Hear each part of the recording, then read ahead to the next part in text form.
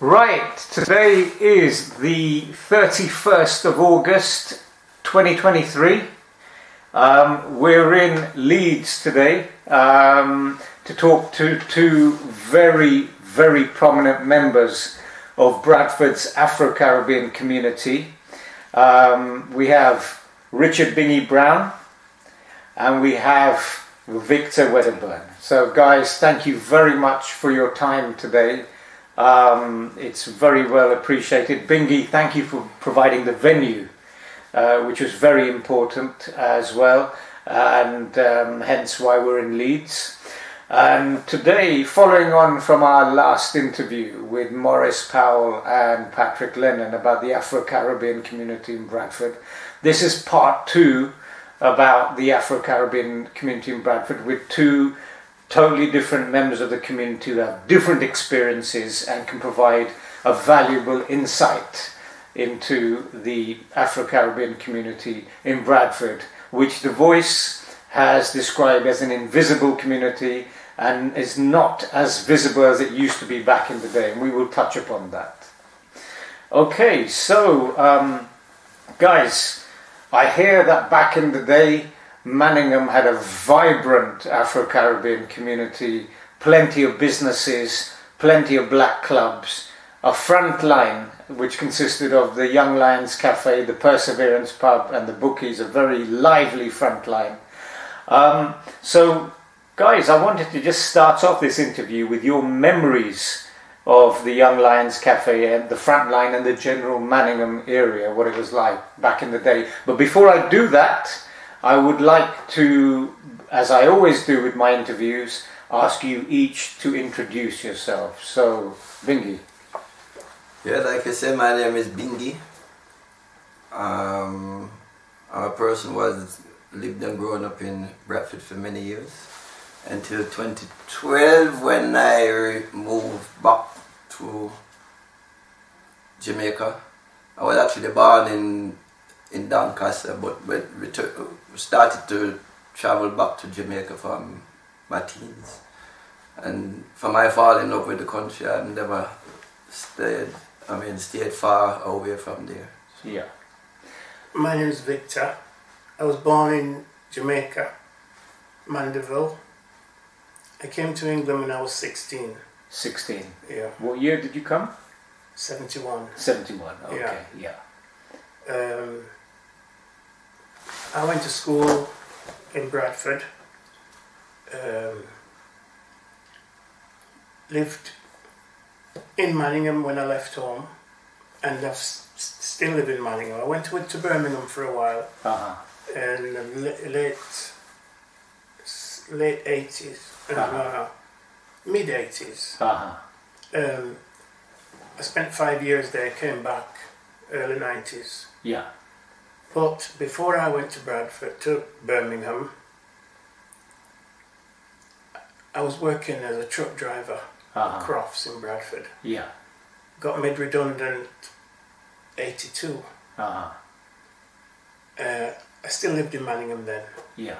I decided to buy a camera. Yeah. Some colour developing equipment. And from then on, I was visiting the Frontline nearly every day. Yeah, so I'm going to touch on your photographic record of the Frontline, which is so important.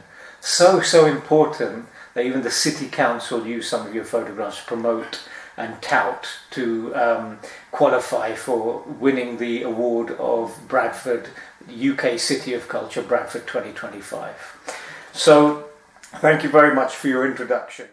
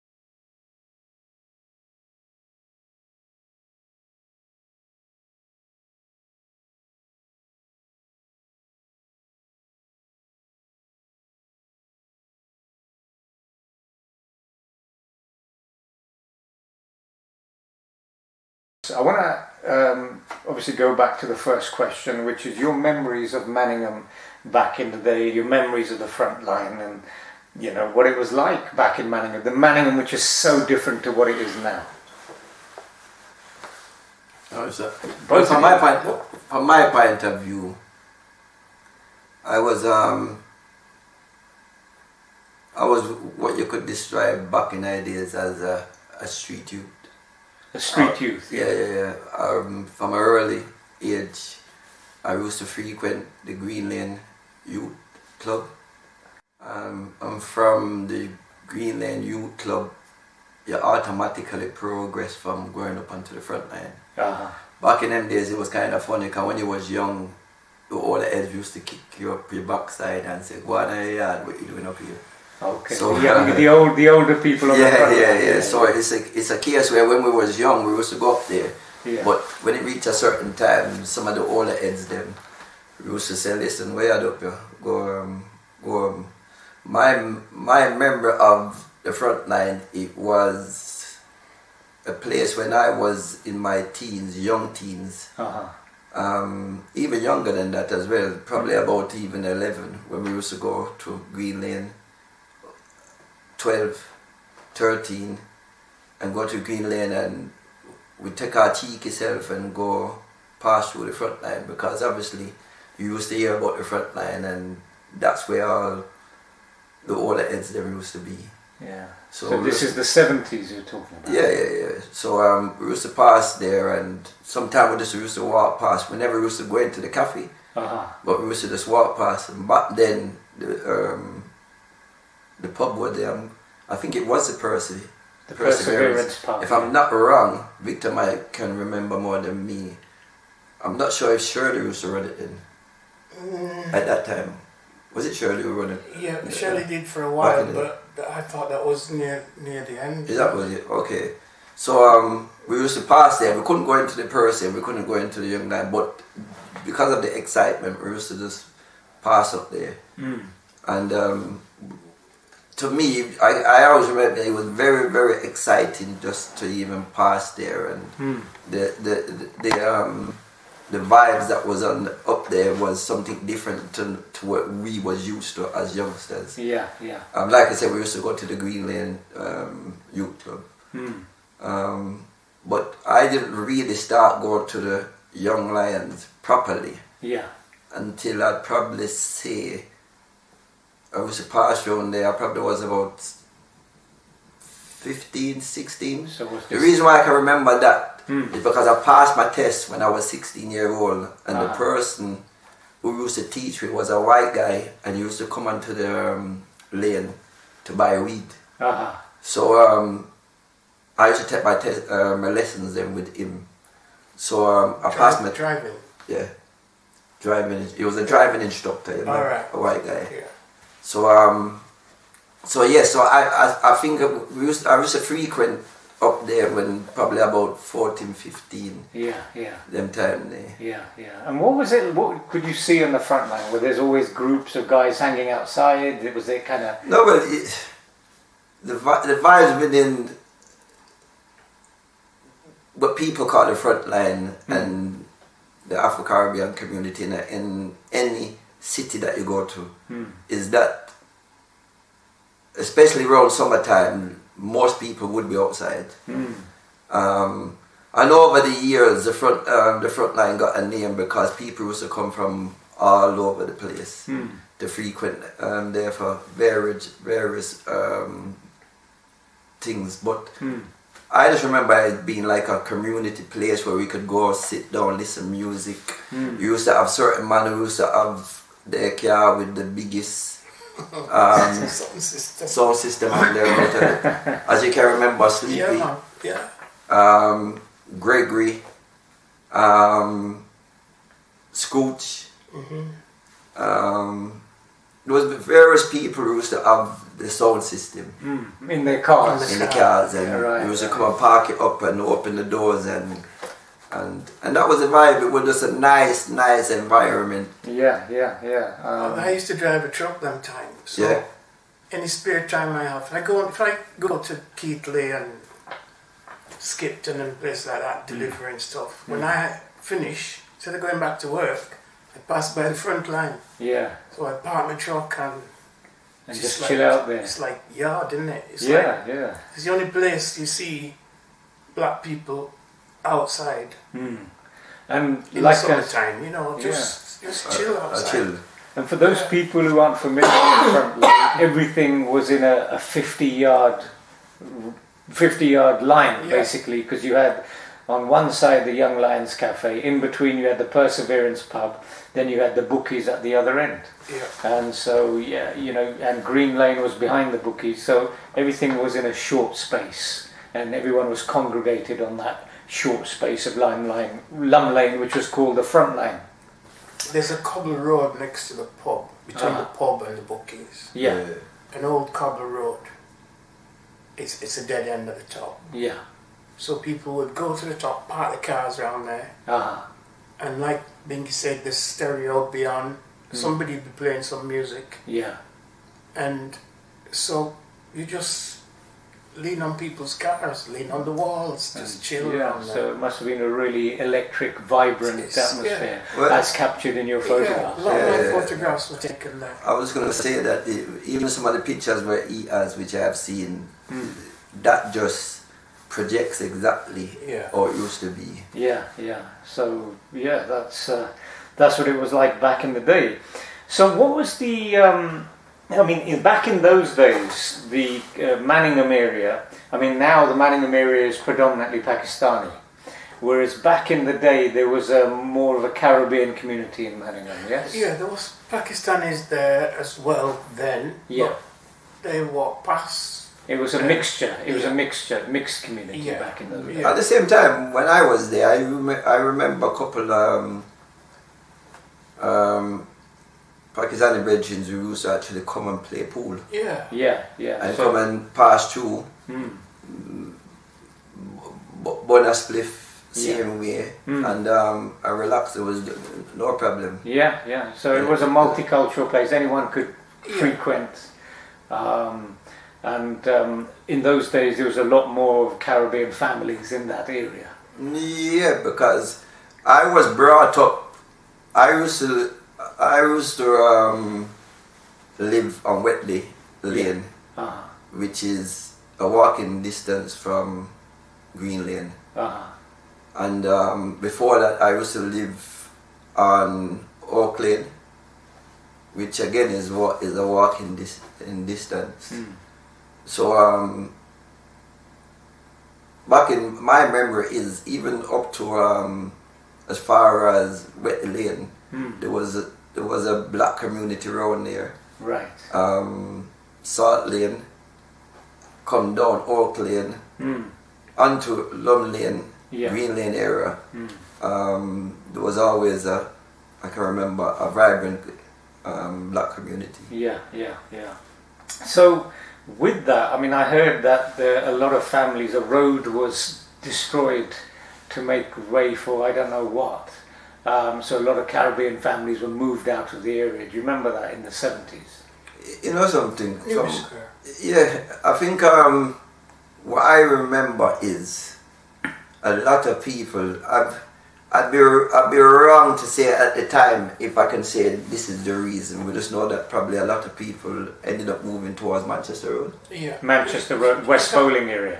Are you talking about the flats on Green Lane? Well, I'm talking about, I heard in the 70s that a road or some roads were demolished because the properties, I've been told, were not fit for habitation or something. Or that they were building an A road which was never eventually built. But for some reason, one or more roads was destroyed in Manningham, and a lot of Caribbean families who lived in that area were kind of like had to move elsewhere. I got that in the 70s. In the 70s, I don't really remember.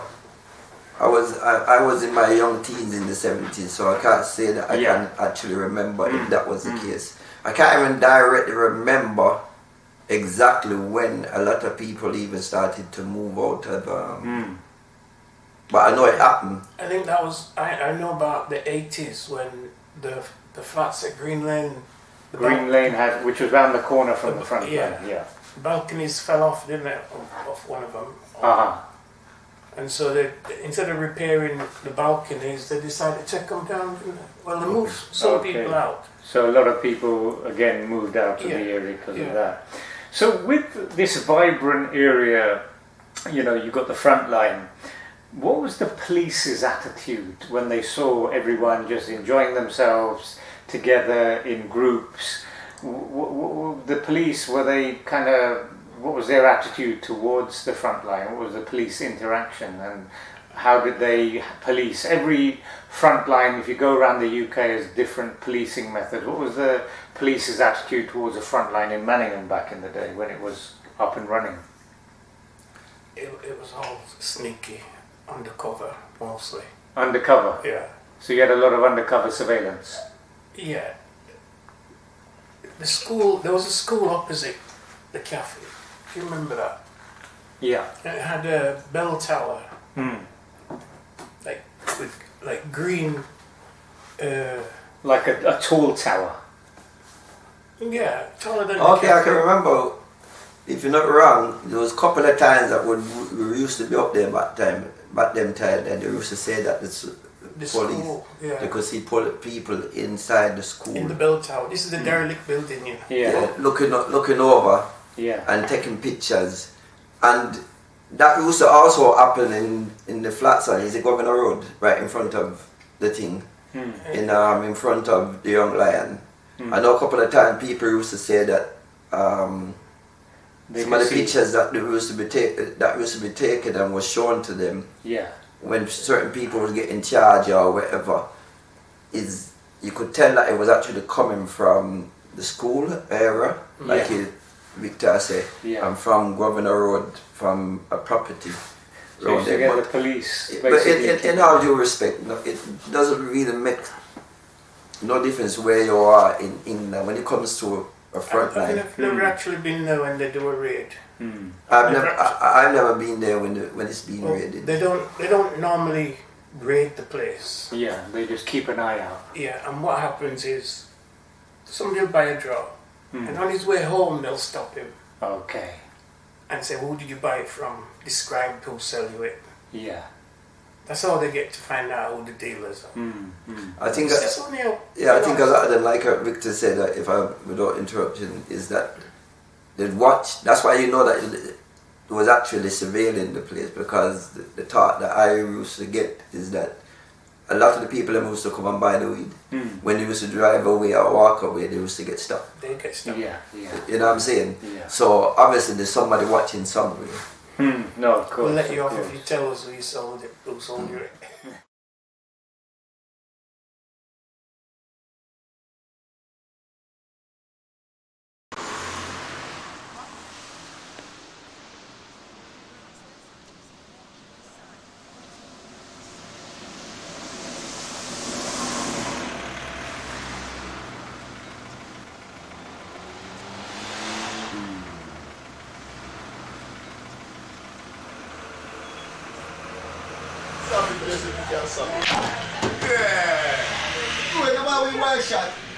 This area, I grew up in this area from the age of 14. First place I land when I come to England, yes?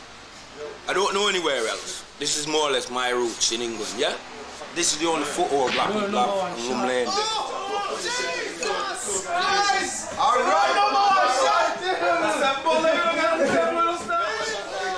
This is our front line. You know what I mean? We're not really doing it. You know what I mean? This is the only place we have to go.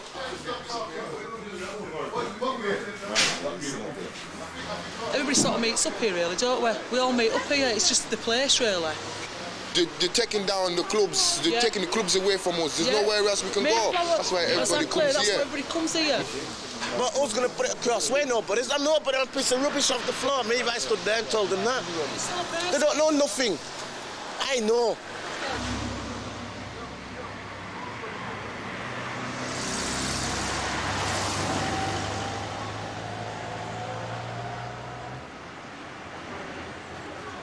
When you grow up in this community and you see a woman with 4 or 5 kids, nothing to wear, etc., struggling, it's not a nice sight. So at the end of the day, a woman who goes out there, yeah, knowing that she's got dependence on her and she's prepared to go out there and sacrifice her body, which she's doing, sacrifice herself, I've got a lot of respect for them kind of women. No, I'm speaking, man, because I've got to speak. Right, as far as I'm concerned, right, everyone's got the choice to do what they want to do. No one forces anyone to do anything, right, round here or anywhere. All those girls out there are out there by choice. No one sends them to do it. It's money they're after, and it's money they want. That's why they go out there.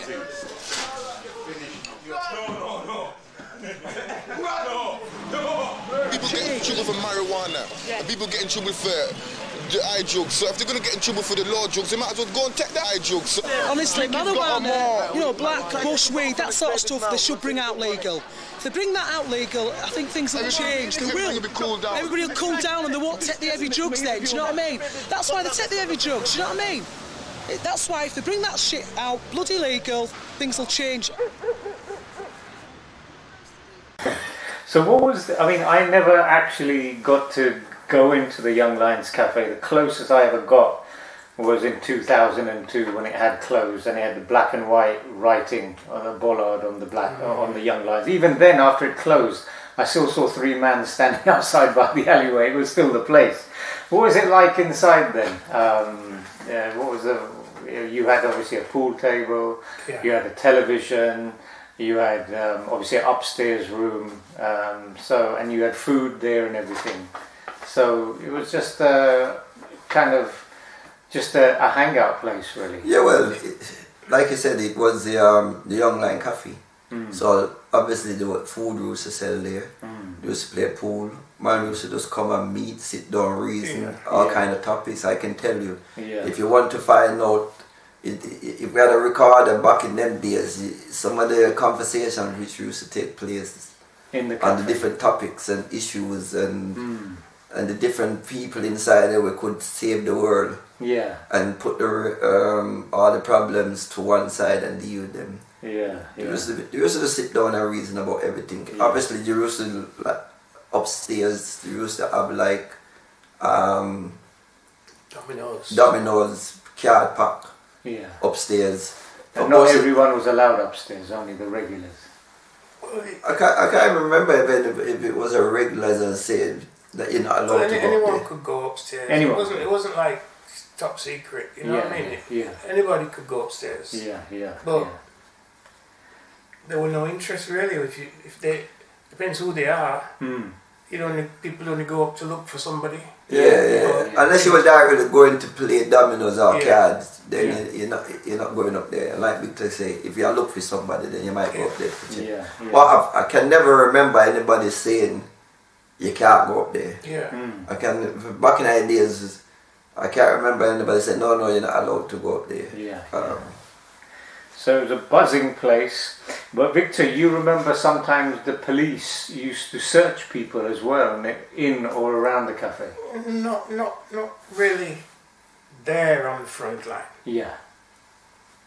But if you're in town, for instance, in the 70's, man, police would stop and search. And a lot of people would get done for sus. If they want to frame you, no problem. They had the sus law. Sus is, I couldn't believe it, I couldn't understand it. So I was working, I was driving a truck. I started when I was 19 driving a truck till I was 28. So my friends, I'd be going home to bed 10 o'clock because I'm working, I start at 8 in the morning. But my friends, I had to tell them to go home if they're at my house because I have to go to sleep. I'm going to work. They just partying. They'd be out all night. You know. And my friends were broke. My wage was 26, 27, to about 30, depends on overtime. My top wage would be £30 a week. Back in the 70's. And my friends are signing on. So they would come to my house in the evening trying to borrow my car. Those days you drive old cars, you know, fix it myself. I did all my mechanicking. Then, you know, so people try and borrow your car and to go to Leeds Blues and stuff like that. Yeah. Which I did sometimes stupidly, and they just, you know. But I was going to sleep. They'd be out trying to hustle. I don't say they hustle. Yeah. You know. Yeah. And yeah, it was hard times for black people. And I knew I was lucky that I had a job. Yeah. All my friends didn't have a job. You know, and why could they not find was there a lot of racial prejudice in a colour bar when people went for jobs back in the 70s? I found out late 70s that the only reason I had a job was because the government at the time made a rule that you had to employ people with mental handicap, people of different races. Yeah. Because before that, they didn't like you don't get a job. It wasn't so much qualification, it was about, you know, employ somebody with physical problems, mental problems, and races. Yeah. I think so you were a tick, basically people use you as a tick box to say, we've done our bit, you've got the job. Yeah, so basically, back in them days, that was common assault for black people. Racial discrimination, racial prejudice and stereotyping when it comes to employment. I personally, I can tell people, say, I never had a 9-to-5 job. Not many people. I never had a 9-to-5 job until 2022. Right. That was my first and that is the job what I am doing now. I'm an education inclusion mentor. Right. And that was my first 9-to-5 job. I have never ever worked for, and one of the reasons why, because like Victor just highlighted, back in the days when I was 16, which would have been 1980, when we used to go look job back then, there was me, Bob Luck, Scooch, Adrian, White Mice, Bud, Neville Coyote. That's who I was. We used to move around with back in the days when at 14, 15, 16, 17, up to them kind of early age. And it was hard to find a job if even back then you wanted to go find a job because you didn't want to earn money. Yeah. So it was hard. So my mental thinking back then was, I'm not going to look no job because you just got fed up of being refused. As them say, I walk come in. Plus, I was at 16 when I leave school. I started to grow my locks before I even leave school. You dreadlocked. You became a Rastafarian. Yeah. Well, I used to read up and practice Rastafari even before I leave school. But I put on my locks. When as I know, I was coming up to leave school, I started to do it. So when you were a teenager, you grew your dreadlocks and you knew back in the 70s that was a hindrance to getting a job. Well, imagine a black man back in them days, it was going to be a hindrance. So a black young youth with dreadlocks is double jeopardy. Yeah, definitely. That is the place. I'd come home from school, I'd come home from work, and on television there'd be South Africa in the news, anti-apartheid. We were, apartheid. Yeah. And we'd be staring at telly just getting vexed. How can they, you know? And it's reasons like that, really, when I started loxing up, because... So you actually used to have dreadlocks as well, Victor, yeah. But I wasn't like... the colours, I was just vexed. This was like, you know, if because the people I work with as well, they didn't like it. So when they talk about redundancy, I was all for it because I was just fed up with the people. And that's your redundancy that led to your photographic work as well. Yeah. So let's touch on, at the moment the Frontline is still there, and we are going to touch on the eventual closure of the Frontline and the clubs. But while the Frontline is still bubbling, it's at a time where you've been made redundant. Yeah. And that's when your photographic career and your all-important photos of the Frontline started. So do you want to go into a bit of how that started then? I think you touched upon it at the beginning, but I wanted to explore it a bit more now. You know, because now's the right time when you've obviously been made redundant. Yeah. A little bit of money redundancy payoff. So my girlfriend at the time, fiance, had a friend in Leeds who did colour photographs. Right. And I never seen colour photographs. I had a friend who did black and white. Yeah. And I've seen that process, even though I didn't understand it properly. But I was intrigued with the colour. So and she said he wants to sell it, he doesn't need it, he doesn't use it. So imagine this, it's used, he got fed up with it, put it away. Yeah. So he doesn't remember the process. Yeah. The manual he's got is ripped up. It's got developing fluid spilled on it. Yeah. So I'm trying to learn to, to open these pages and trying to learn how it works. And obviously a lot of it was guesswork because it had to be in pure darkness, total darkness. You can't use a red light like people do with black and white. Yeah, so you're learning how to develop the photographs. Yeah. And the first one came out, colours was a mess, but I kept on. My first stint in the dark room was about 22 hours. Wow. And I'm falling asleep, so... And I'd produced 3 photographs that was... The colours wasn't right, but rather than reading and learn, I was just wasting paper going through the process until I understand how it works, how long, and there's temperature, time, and temperature and the time is very important. So if you can overdevelop or underdevelop. Yeah. And that's it, ruin. So, and obviously I was lucky with the negatives. Most of my negatives came out okay. Yeah. Which is important because without good negatives you don't get photographs. Yeah. Yeah. So because I had good negatives, I could make mistakes and learn. But more importantly, the reason why I brought up your redundancy is you took up photography as an income, as a job, to make an income. Yeah, I thought I could. I thought once I master this, I'll be making money. Okay. Right. And so obviously, I was just drawn to the front line automatically. So you took all those all-important pictures of the front line. Yeah. Bingy, I think you're in a few of those photographs as well.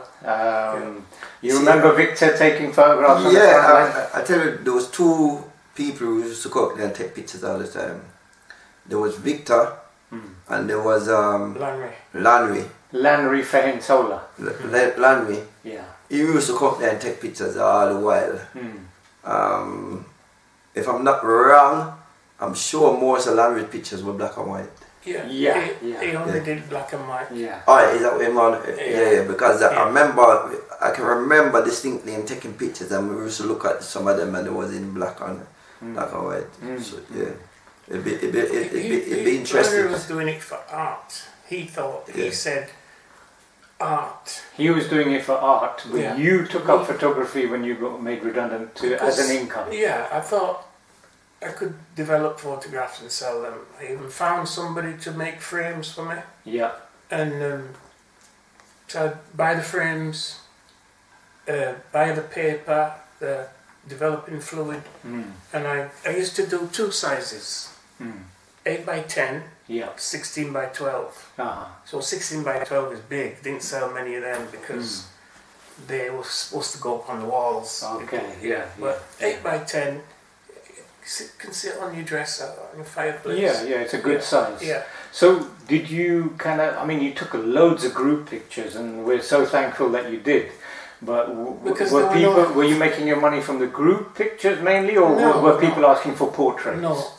In fact, if I'd taken more of the group, that would be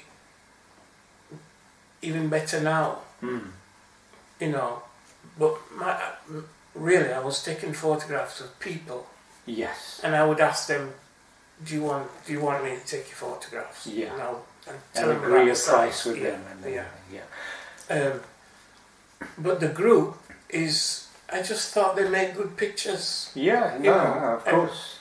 And I preferred it when people didn't pose. Yeah, you wanted a natural... Yeah. And by chance, I got a good few like that. Well, you did. I mean, you got pictures outside the Young Lions Cafe in the mid-80s, pictures outside the Perseverance pub, pictures outside the betting shop. Well, outside the shop, there's nobody there really, in and out. But on Lum Lane side of the betting shop, there's like a alleyway, wasn't there? Yeah. And there's a wall, so people would like go in the bookies, buy the ticket, come back out and sit on the Lum Lane side. Yeah. So I got one or two of them. And it's through your photography we have that record of the front line. Without that record of the front line, and they were just people wouldn't know what it was like. Yeah. I just thought they make good pictures. Yeah. You know, and there was no money in those. The money came from, like, I took a few people, like they say, come to a house, pictures of the babies. Yeah. I even got one where she wanted pictures of her dogs. You know. Yeah. And that's where I thought I'd make monies. But people were poor, you know, and it's a luxury. Yeah, that kind of photograph. So when I said to them, I used to print the negatives. Yeah. I have like a board that you put your negatives in. Yeah. And I would print them. I would take the negatives to people and say, tick which one you want. Yeah. And then so you did this for about a year, is that correct? You didn't do it for years on end? No, about 2 years. 2 years, yeah. 2 years, okay. Altogether. Yeah. So then, obviously, mid-80s, 85, 86, you moved from Bradford and you moved to Birmingham. Yeah. So, Bingy, it was around that time, or was it before that you... Obviously, there was talk about black clubs slowly closing down, people moving out of the area. I think, obviously, there was a gradual closing of Afro Caribbean meeting places. Do you want to touch on what you noticed when that started happening? About what year we're talking about there? Well, kind of when it started. I mean, we've talked about because in 84. In the 80s, I think everything was around back in them times. In the 80s, I turned 60 in 1980. Yeah. So 84, 20. But then I was going to Mayflower. That's the only place I used to go. Mayflower on Manningham Lane. Mayflower. Yeah. The Perseverance pub, yeah. Yeah, we used to go to them two particular places and go blues. As a young adult in my late teens, I was very adventurous. Yeah. And the people who I used to go around with, we was kind of adventurous, so we used to go to the area a lot. We used to go to London a lot. But then they used to have a London Sun Splash. We used to go to Carnival. Yeah. London Carnival a lot. We used to go to Nottingham, which was they used to have a blues in. I tell you how we used to rave. Nottingham on Monday. Yeah. Sheffield was Tuesday. We used to go to Turnups. Wednesday, Thursday, Friday was regular, which was Perseverance. Then just walk down the road or drive down the road if you drive into Percy. Sorry, to Mayflower. Mayflower, yeah. And then after the Mayflower, we used to just drive down to the Sunlight. Yeah. Which was Parker Coffee. Coffee. And then from the coffee we sit down, eat some food, and from there it was just to find blues. Yeah. So in the 80s, I'd say there was many things around. There was a lot, wasn't there? There was many things in the 80s, definitely.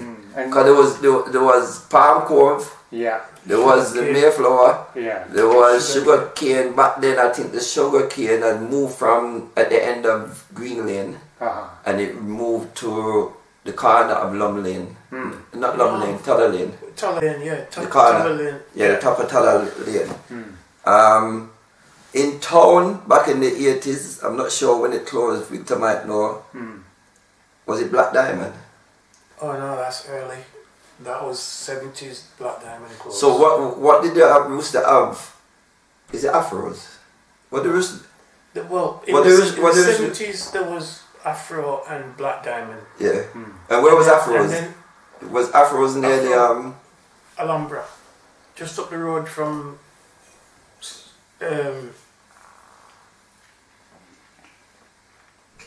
can't remember what the road's called now, but Afro, you go past the Alhambra coming up. Yeah, we never frequent them places. I never used to go to places like Black Diamond or Diamond. I didn't go to Afros. Afro closed way back, early 70s. I used to remember my mother and other people used to talk about Diamond, Black Diamond, and Afros. Yeah, them two was like they closed in the mid 70s. Okay. Yeah. And Victor, what clubs and places did you used to frequent? I've been to both Afro and Black Diamond. Yeah. But rarely on a weekend when I could afford to go out. Okay. You know what I mean? Yeah. And what was the blues scene? We never, in my first interview, we never talked about the blues party scene in Bradford. Name and obviously describe where the most famous and most frequented blues parties. And if people watching this don't know what a blues party is, Farcliffe. Yeah, blues party. Well, explain. There's going to be a lot of people who are watching this and have no experience of what a blues or a shebeen is. So, do you want to first of all, before you go into the Bradford shebeen or blues scene, you want to describe to the people who are a bit green behind the ears when it comes to this what a blues or what a shebeen? Well, back in the days, it was hard for us to find places to go to after a certain time. And because of racism, and you used to have the National Front, you used to have the skinheads, you used to have the issues actually in town, so we didn't frequent town. So you never used to go into the town centre to discotheques? No, not really. I went to pubs in town. You went to pubs? This is early 70s. Early mid 70s. Sometimes you move from the pub to Afro. Yeah. Or Black Diamond. Okay. And after them two closed, there's nowhere in town for black people then. So we'd start looking at blues. Just otherwise go home at 11 o'clock. Yeah. So very rare there were blues in Bradford. A lot of people used to go to Leeds. Yeah. But Bingy, But that might have been in his era. But from I can recollect from I was going to blues before I was allowed to go blues. And I'm saying, to be quite honest, if my mother was to be watching this now, she'd be saying, okay, because what I used to do, I was about 14-year-old, 15-year-old. Yeah. I used to live at Sloan Square back in them days. Sloan Square. Yeah. So we'd go in, because weekend going, wait till my mother got to bed, and we used to jump out of the leave the kitchen window open. Yeah. Don't go through the door because I was afraid that she would hear, so we open the kitchen window and then leave that, and then wait until go into our room, shut the door, and then wait, and then drop out of the bedroom window, go where I'm going, and then when I come back, the kitchen window was open, so I just sneak through the kitchen window, shut it back, and take time and go into my bed. So this is when you were 14? 14. So what time did you used to sneak out? What time did you used to sneak out? We used to sneak out to go on blues. Unless sometimes, I'd say I used to sneak out probably about 1-ish. 1 o'clock, when everyone's fast asleep. When I know my mother was fast asleep. Yeah. And what time? And even sometimes when she wasn't even fast asleep, because she was in the room watching TV, and we just have to go out like say we go on a bed, so go into our bedroom and shut the door, and bam, my younger brother wouldn't come with me because he was too young, so I used to just bam, and jump out of the window and go to blues. But there was the odd blues in Sloane Square, weren't there? That was afterwards. That was after when a little bit older. But the first blues I actually did go to was Rusty Blues up at Farcliffe. Yeah. Rusty Howard. Yeah. Oh, Rusty Senior. Not Howard. The other little boy. Or younger. Barry. In father, Rusty Senior. They used to keep blues up at Farcliffe. That was my first experience of going to blues. Where was this? Farcliffe Terrace. Terrace. Okay. That was a it was a popular blues. People used to come from all over, even Leeds. That's off Tuller Lane towards the hospital. Yeah. And then my next experiences of blues is that we used to jump on train. Yeah. Catch the last train or last bus and go to Leeds. Where you had Chapeltown, which was a far bigger black community. Sometimes we would go to the West Indian Centre or the Mandela back then. Or the community, we used to have a community centre in a Chapeltown. So me and Scoot used to go them time there. I was young. Primrose Hill School, where they used to have a regular yearly thing there. We used to go. I can remember going there and then staying. After they walk down to the blues, and after the blues finished, we would walk to the train station, wait for the first train or the first bus. So you have to wait till the following morning, 5, 6 o'clock or whatever time it came. To then come back to Bradford. Wow. That's how we used to rave back. So you had, obviously in Bradford, you had Barry's Blues. Was there any other famous blues in Bradford that people used to forget, or was that the main blues? I'd say that was the main place. I also remember going to Canterbury. They used to keep, I tell you who used to keep blues up there. Mark Butters.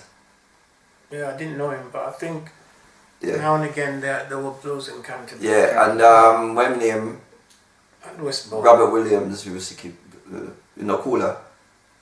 They used to have blues up there, which was Canterbury Blues, and then after that was Newby. Newby Square. Newby Square blues, and then like Victor said earlier, Sloane Square. We used to have the blues down there, and Sloane Square was a place you wouldn't get much playing because these are flats, These are flats, and it was kind of a rough place, so people they're not the kind of people to call police. So Barry's Blues was in a house. Was it a cellar? Yep, in his cellar, and his cellar was done out for blues. It was padded, it had boarding, it was done up. It had. Put it this way, it was a nice, clean out place. That's where the sound system. That's where the sound system was. It was going. It's actually. It was through going to the blues and then linking up with Slackness. It was Clive and what's it? Clive Slackness Brown. Big brother. That made me then get interested in the sound thing. The sound thing. Yeah. So blues. You know what? I've had this conversation many times, even with my kids. Because I've got 12 kids, 16 grandpicnic. So sometimes I sit down and I talk to them about back in the days. And they ask me, and some of them will say, Dad or Granddad, if you had a chance now to go back, which decade will I go to? And I always say the 70s. 70s. Yeah. Because I remember. Because I have to choose a decade, so it's like the back ends of the 70s going into the 80s was one of the best time in my growing up. Wicked. So you obviously went to plenty blues. Now the other blues you mentioned in Sloane Square, Newby Square, were they in houses or were they flats? They were all flats. They were flats. Okay. But most blues, even in Canterbury, was flats. Flats. Okay. So Barry's was really the only house. Cellar. In a cellar. So, still going back to this definition of blues. So, a lot of the times in the 70s and 80s, black people found it difficult to to rave in town, in the centre of town. There was a lot of racism, you get into fights or whatever. And plus you couldn't hear your music, reggae music and other forms of black music back in those days. So you had these unofficial nightclubs, if you like, in people's cellars or in flats, where you would have the place cleared out, you'd have a sound system or a DJ playing music till the early hours. You could buy food and you could buy drinks as well. Well, I tell you how bad it was for us, how good it was back then. In Sloan Square, some of the flats they used to keep blues is when people used to move out. Okay, so they were derelict. So there was people would move out and people would just plan for keep blues in there. Yeah. And run it over the weekend and then, you know. Yeah. And there was another popular blues down in Sloan Square, which was number 18 Sloan Square West. Yeah. Rupert Dan. He used to have a flat there, and that's where they used to keep the Rasta meeting. That's where I used to frequently go there and sit down and have meetings. Reverend Bonnie, Rupert Dan, all Rastafarians. Yeah, Barrows, and all them they used to keep the so I used to live in Sloan Square, so I used to go to the meetings them and sit down, and that's where my learning and trod on the Rasta liberty started through there, and then afterwards that was turned into a regular blues. Yeah. And I'm saying, and I was given the key to control it, Karupi, move from there up to Buttershire. So, but it did keep the flat, that flat. So a lot of blues was keeping. And Victor, your experience of blues, which blues did you used to frequent? I came across to Leeds most. You went to Leeds most of the time? Yeah. In Chapeltown? Yeah. Spencer. And you know where, I mean, there were a few famous blues in Chapeltown. Yeah. You used to drive down? Yeah. Okay. So you're more mobile in that respect, so you would just... This is, late 70s and even early 80s, It was about that time there was a lot of a big scare about Chapeltown, because you had the Yorkshire Ripper, didn't you, Peter Sutcliffe, and he used to frequent one and two places in Chapeltown. So you had that vibe. You'd be amazed how much policing of the black people then. Because they didn't know who they're looking for. Yeah. And so they would set up a roadblock, and you might have no tax or no insurance. So as soon as you see the roadblock, you turn off, don't you? But they expect that, so wherever you turn off, there'll be police in there waiting. And that was in Chapeltown, they used in Bradford. In Bradford, yeah. Okay. Yeah.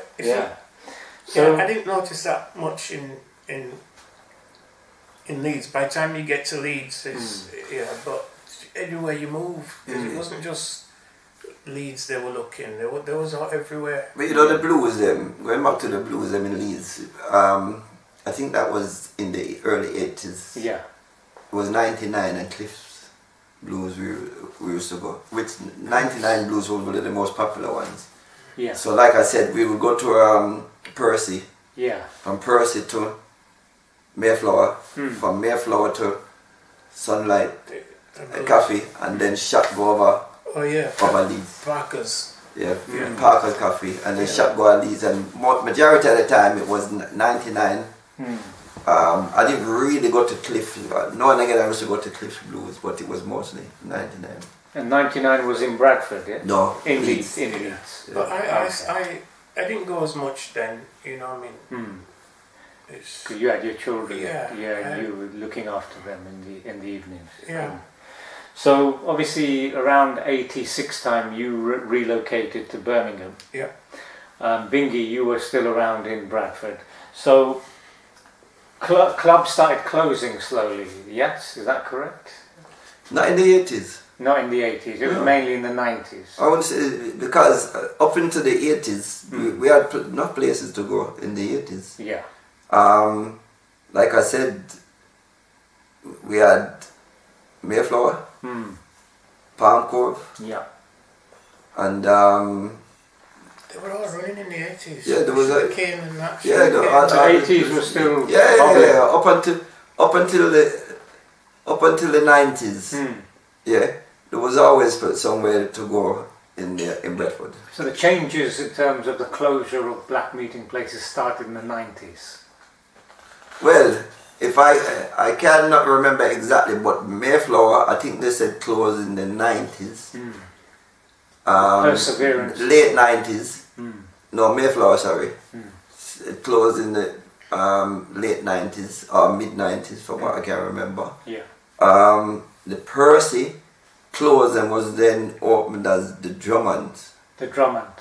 But if I'm not wrong, I'm sure that they said it used to be called the Drummonds before it was Percy. Yeah. And then I can't remember exactly when the Drummond closed. But Mayflower was open. But you know what? Back then it didn't really bother me in particular, because I was into the music scene anyway. We used to travel, we used to go to Sheffield, Nottingham, London, we used to go about. We used to go to Leeds. So it didn't really affect us, even if there was nowhere to go. Cause even when Mayflower was at our Palm Cove was on, we would still jump in our car and drive somewhere in England to a various clubs like Donkey Man's in Sheffield. Yes, and them time there. We didn't sit down. Like I said, we was a venturous group of people who I used to move around with. So we used to go all over the place. So we used to find somewhere to go. Yeah. So basically, the front line is still there in the 80s, and there's no, what can I say, hostility at that time with the front line. I mean, you know, you're still there. It's a multicultural place. You have people from other races as well. Well, I'll tell you this, if I can give you my point on it. Up until the 90s, I can't say that there was any issue, any problems with any other community when it came to the front line from from where I used to stand. There was no issues, there was no problems. Nope, everything was alright up into the 90s. Yeah. But the changes started in the 90s, is that correct? Well, like I said, Mayflower was open in the 90s. Palm Cove was open in the 90s. I know that down the road on Lum Lane, a place called the Ivory, not Ivory, at the bottom of where Barrows, where you call them, they used to have a club down there. That was in the 90s as well. Yeah, so there were still places to go for us. Still places to go. Yeah, definitely. Even in the early 90s, there was places to go. But as the 90s progressed, things gradually started changing, and certain places closed down for the people who relied on the local scene. Well, in regarding to Mayflower, that I can't put a time when that actually closed down, but that closed down. Palm Cove was open because even into the late 90s. Into the late 90s. The reason why I'm saying that, we had PCR in the late PCR 80s. radio, Yeah, into the late 80s. In the 90s, all those places were still open, so nothing didn't really start closing down until in 2000, because 2002, I think Mayflower was closed by them, but Palm Cove was still going on. Right. Because when we took over the Young Lion in 2000, and after we closed the Young Lion, at night when we used to close the Young Lion, we used to leave there and go to Palm Cove sometimes. So everything was open. Palm Cove was still going on. I think by then Mayflower was closed. There was I think Ivory Bar. No, it wouldn't mean Ivory Bar because it was at the bottom. Paul Joseph. Him and his brother them used to run a place. I can't remember the name of it, but that was at the bottom of Lum Lane. That was like a blues, because that's kind of open like late run to early morning. So in the 2000s that was open. So there was place for black people to go even up until the early 2000s. Yeah, definitely. So Victor, you came back to Bradford then, was it? I came back 98, 99. Oh, 98, 99. And still at that time, like Bingy said, there were still places that were open. Yeah, but I was working nights then. You were working nights? NHS. Yeah. Mainly nights. Yeah. Yeah, so very rarely I could go out. Okay. You know. Yeah, yeah. Yeah, okay. And I'm the opposite. Back them time, I was star raver. You know what I'm saying? Something, not lie, sometimes even 7 days a week we used to rave. Wow. So, yeah, so everything obviously is still, there's still stuff and places for the black community in Bradford to go. The Frontline is still open, it's just the Perseverance that's closed down. You still got the Young Lions Cafe open, you still got the bedding shop open, and you still got black clubs, you know. So that's that. Now, obviously, one of the landmark moments in race relations history in Bradford was the murder of Dexter Coleman and the attack on the Young Lions Cafe on the 14th of July 2000. But that, obviously, whatever happened didn't happen spontaneously. Bingy, did you notice, you know, even in the years running up to 2000, was there any kind of like tensions on the front line, as it were? Well, first and foremost, like what you brought up, the Dexter Coleman, which... Rest in peace. I used to call him X. Yeah. We all know him as X. His murder. It should be pointed out, it didn't have nothing. I've heard this narrative being spread that it was to do with drugs. Yeah. It had nothing to do with nothing drugs. to do with drugs. Nothing whatsoever. So let's put that to one side. Yeah, we will discuss that obviously in full in just a second. But leading up to that. So leading up to Dexter Coleman's murder. Are you asking what led to that? Yeah, I mean, I've read in the Telegraph and Argus that even a year before the Dexter Coleman murder, there was tensions on the front line. The cafe was firebombed at one time. There were standoffs sometimes on Lum Lane. Okay, well, I know definitely about them. Yeah, this was a couple of years before Dexter Coleman. Yeah, I know definitely about them issues. So basically... Late 1990s. Yeah, so let me just explain something. When we was growing up, majority of what they call the ethnic community was like, in that era, was Afro Caribbean. In Lum Lane. There was also a lot of Asian, whether it be Pakistan, Indian, or Bangladeshi. Yeah. In that community, but it seemed to be a mixture of black, white and Asian community in that community. But black people were prevalent in that era. That's where all the entertainment life was. That was where our nightlife was. Like I said, you had the Blue Moon Cafe down the road also, and then you had which was on Lum Lane, you had the Young Lion Cafe, which was also on Lum Lane. You had the Perseverance, which was on Lum Lane, down the road of Manningham. You had Mayflower. You had the Sunlight Cafe, which was just a walking distance from there, and then you had a 5-10 minutes drive to Orange Road, which you had the Palm Cove. So it was alright. Then obviously, like everything, you got a change in dynamics in regarding to the community. And then obviously you got a lot of the Pakistani community that started to get more prevalent. And you had a lot of the Afro Caribbean community that was moving out. For what reason? Whether it was personal or because they had to move because of housing issues, or there was closing down these properties or working on these properties and whatsoever.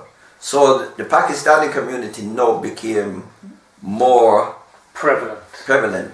And their numbers began to grow. In any situation, you're going to get, and then it's like, if I have to be honest, back then, the Afro Caribbean community was powerful from my point of view in regarding to sticking together. We had a unity and a strength, and we had numbers back then, which was also a unification with also the Asian population. Because when we used to have National Front marches far right back then, groups, you used to have, which I can remember one Anwar Qadir, who was an Asian guy. He was one of the main persons who used to organize these marches. And when you had the marches, and we went on a couple, there was a mixture of white, black and Asian. So the dynamics changed even because, as you know, the Pakistani community is like a Muslim community. Yeah, Muslim community. So they come from a religious point of view. So they would probably think that they've moved into the Manningham era and they've got prostitution. Yeah, because Lum Lane was a red light area. Exactly. So they've moved into that. So obviously you're going to have their leaders or community leaders are saying, well, listen, this is not suitable for us. Now some people will argue and say, well, listen, you've moved into the era and this was here before you was here. So the pubs, the clubs and everything. So that they got moved on through Fountain Road. And then obviously you had the Young Lion Cafe. Which I've heard the argument that they were saying that it was problematic because people was coming to the Young Lion Cafe to purchase drugs. There was loud noise, there was incidents, there was arguments, and then obviously I heard one at a time that they was trying to get a petition to close down the Young Lions Cafe. And which that caused a little friction within our community and say, well, listen, they're not going to lock down this. Especially when we know that the Perseverance had gone, that was turned into a chemist. You know what I'm saying? So we're saying, well, plus I know that Palm Cove, Robbie used to have problems with the Palm Cove also. The Palm Cove Club, which is a black-owned club. Which is right in the middle of a housing estate. It's private places. It's Orange Road is surrounded by houses. Which is majority is a Pakistani community around.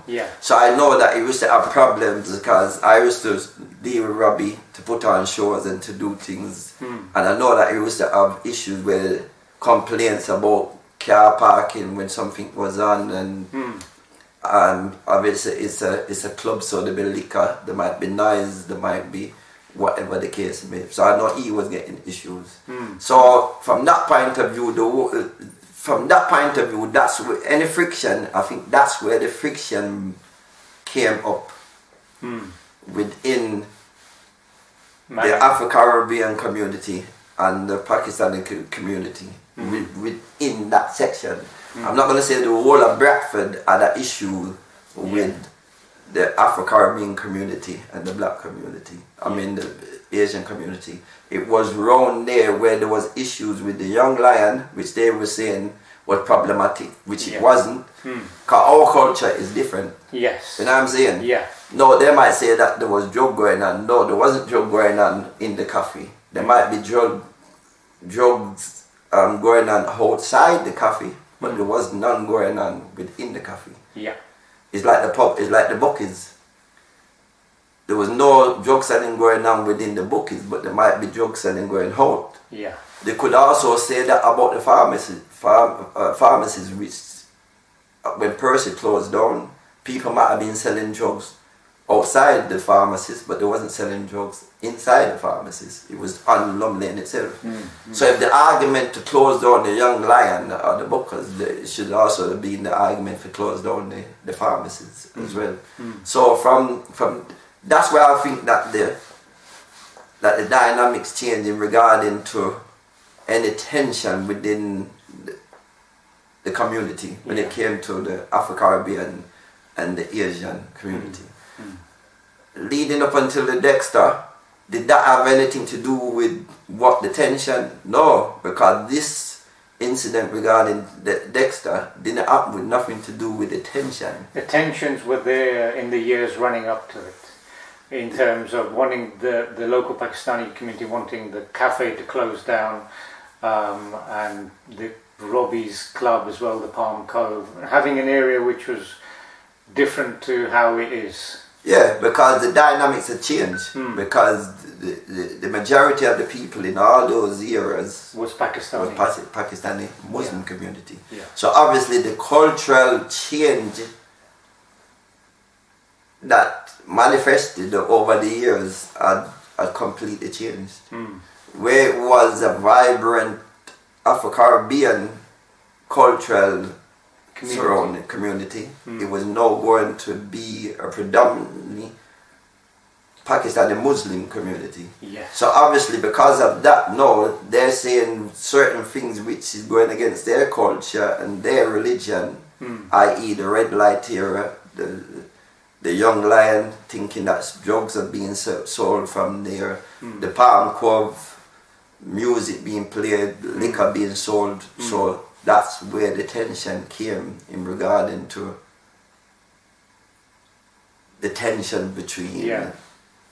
But it was mostly in that era. And also we have to remember as well, then you add attitudes in it, because obviously you've got the members of the African Caribbean community who say, well listen, the Pakistani community is growing, is getting stronger, but at the same time they're not going to bully me or stop me from doing eating what you want to do. Eating my food, as the saying goes in our community, or stop me from doing what I want to do. So that's where the tension came from. Plus you had a lot of yard men who moved to Bradford. Jamaicans. Yeah. And when they were on the front line, they don't compromise either, in terms of they're not going to be pushed around. Yeah, it's like with anything, innit? If you're, I'm not going to say with Jamaica is the same, because that would be a lie. But you do get some Jamaicans who are streetwise and they're not going to take no kind of intimidation from no one. It doesn't make a difference who you are. Even if it's their own kind, they're not going to take no intimidation. So whether it's from white people or they're not going to take no intimidation. So that's where the heads are going to clash. Because they're going to stand firm and say, no, you're not going to try and bad me up. You're not going to try and bully me. Even though you're superior in numbers, this is our front line. That's irrelevant. This is our front line. And we were here first. Basically.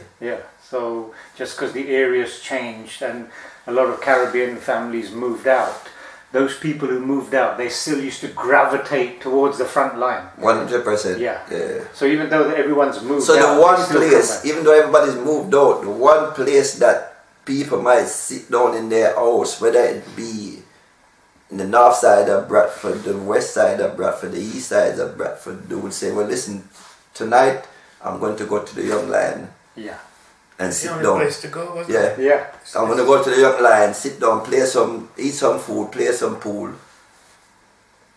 play a card part, play some domino, and reason and talk, whether it was bullshit they was talking about or positive thought they was talking about. That's where the hub was, where they were going to meet.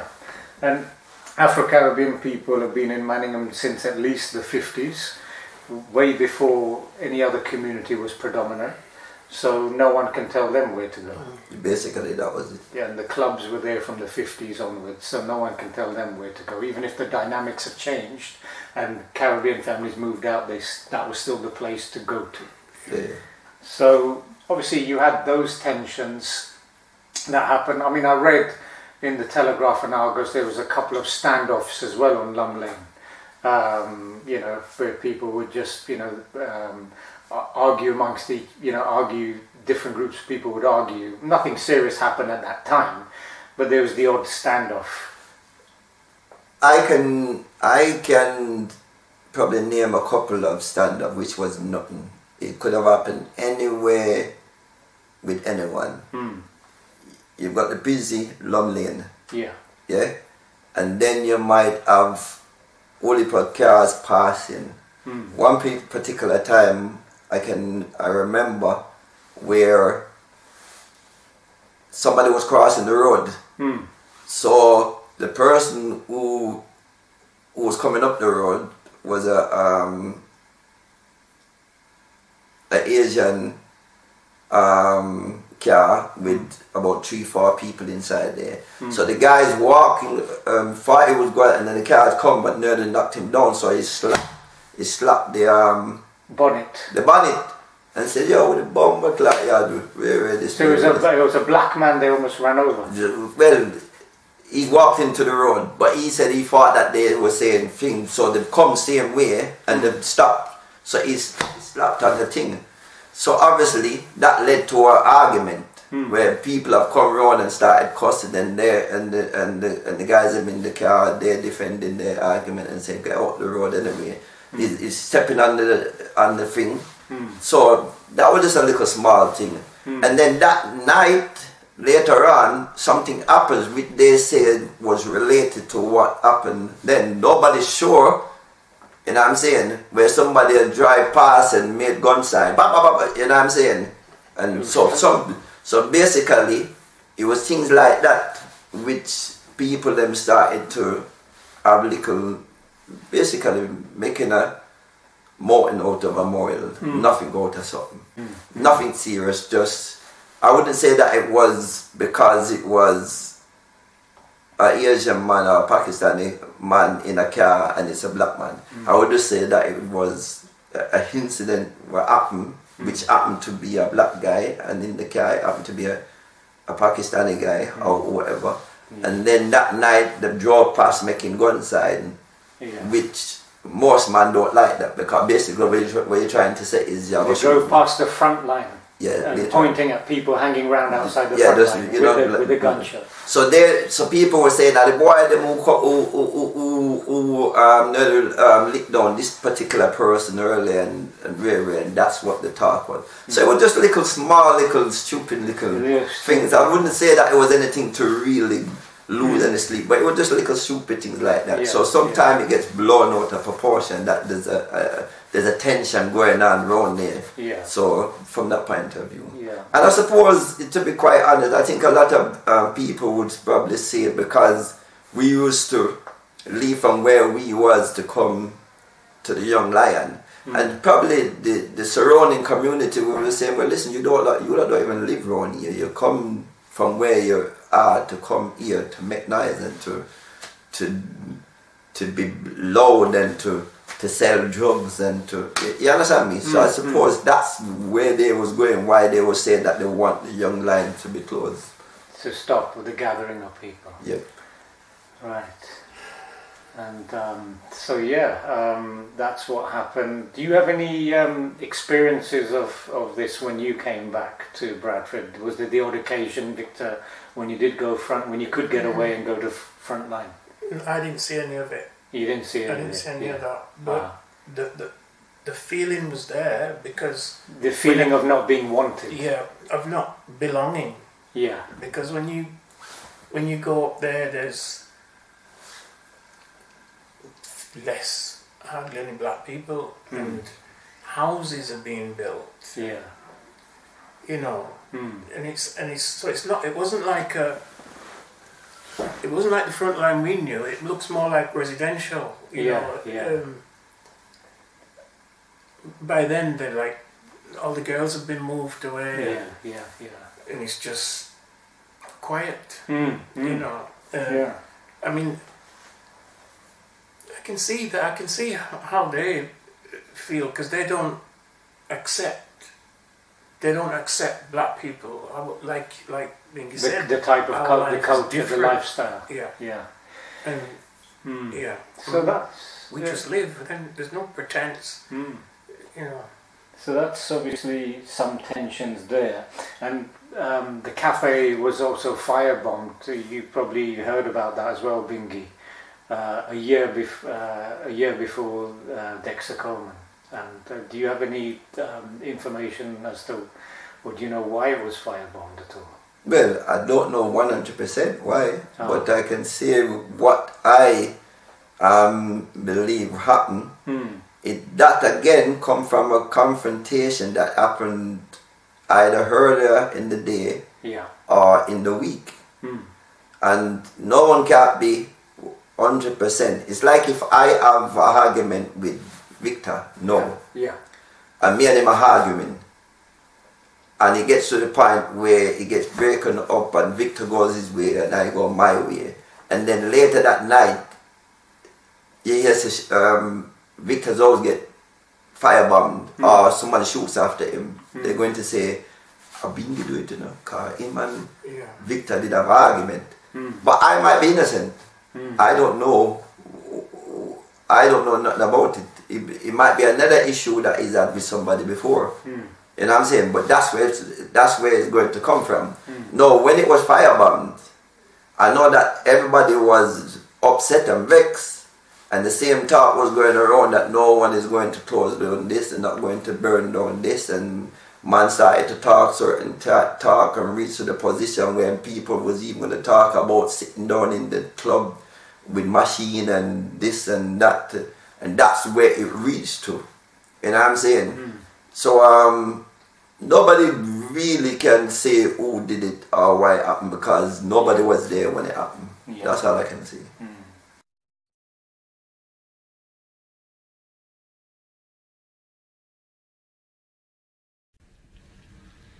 A detailed examination of the crime scene was underway today, well hidden from the public view.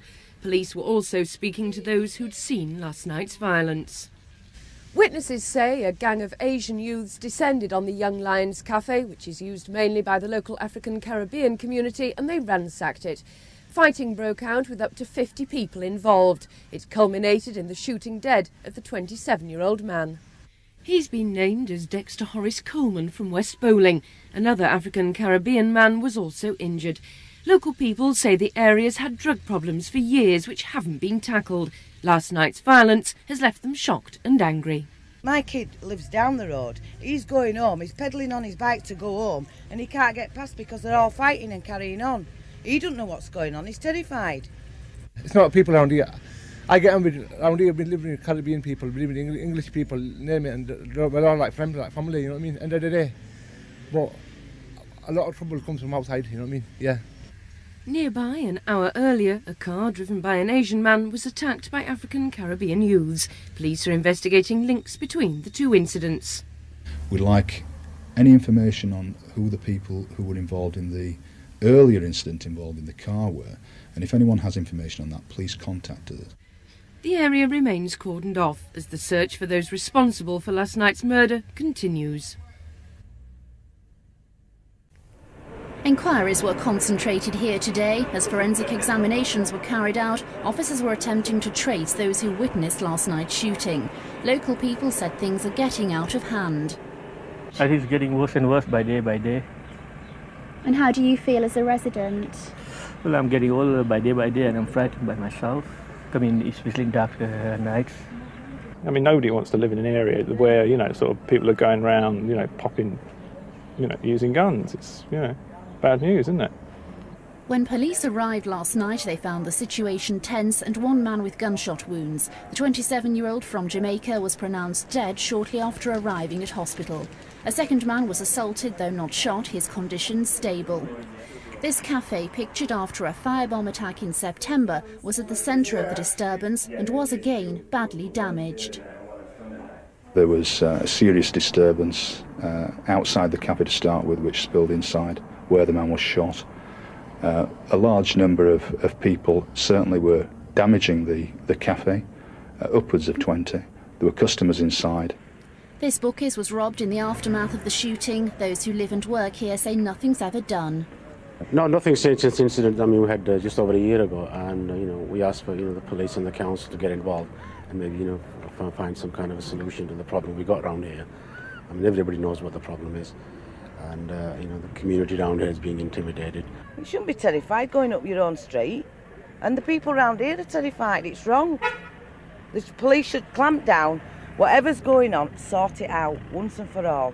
Just before this incident, a Vauxhall Amiga driven by an Asian man was damaged by a gang of Afro Caribbean youths in Green Lane. Police say it may be connected and want witnesses to both.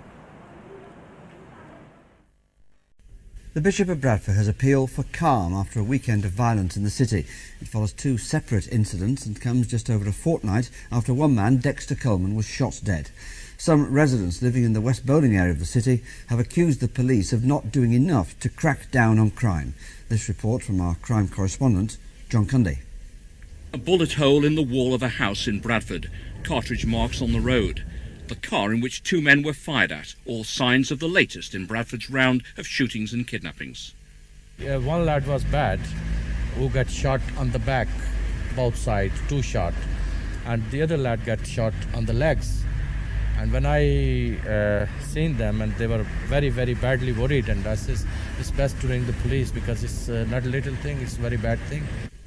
Residents want quicker police action even after the 16 arrests already made over the incidents. The way it's been handled at the moment, there's not a lot of police around here at the moment. I mean, it was only Saturday, so there should still be at least scouring the place to find out what's going on, but I don't see that. Are people worried locally? Yeah, they are, yeah. Very worried. There's a lot of people who go out. All of the people around this corner will go out at night. I think it's scandalous. All the shootings that have been going on in Bradford just lately. There have been 4 shootings in the past fortnight in various parts of the city. The latest came this weekend in addition to a kidnapping. A shrine marks the spot where Jamaican Dexter Coleman was shot dead. The crimes have left the city's bishop pleading for calm. There's a very real anxiety. It may be portrayed as racial violence and interracial violence, and it isn't. It is gang warfare. It is to do with a criminal lifestyle. But people are really very tired of it, and I tried publicly to articulate what they've been saying to me. But campaigners for Dexter Coleman's family are sensitive to some tensions between their minority community and Bradford's Asians.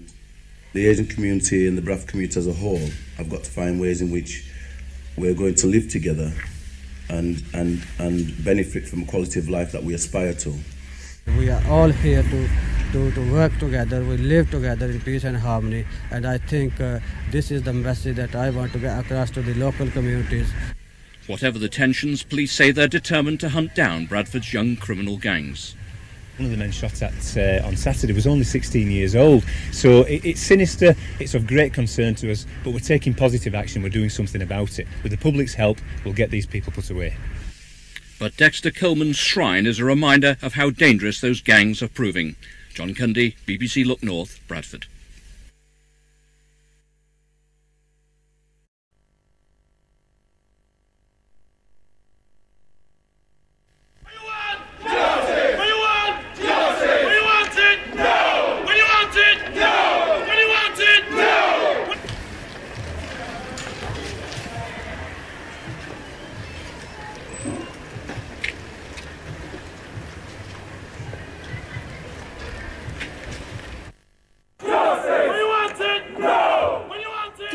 People of all races took to the streets to call for peace and pay tribute to Dexter Coleman, shot dead in Lum Lane 2 weeks ago.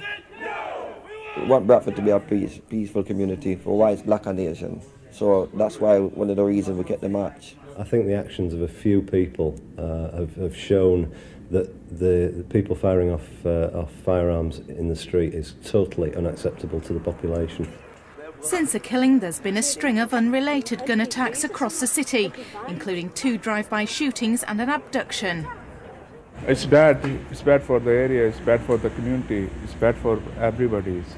Just frightening. It's really, you know, police about all the time, you're on edge all the time, you know, wondering when it's going to kick off. The peace campaigners say they're satisfied with the police response to the unrest in the city, which has resulted in 9 men appearing in court on charges of violent disorder, wounding and kidnap, but they're still appealing for help to catch Dexter Coleman's killer.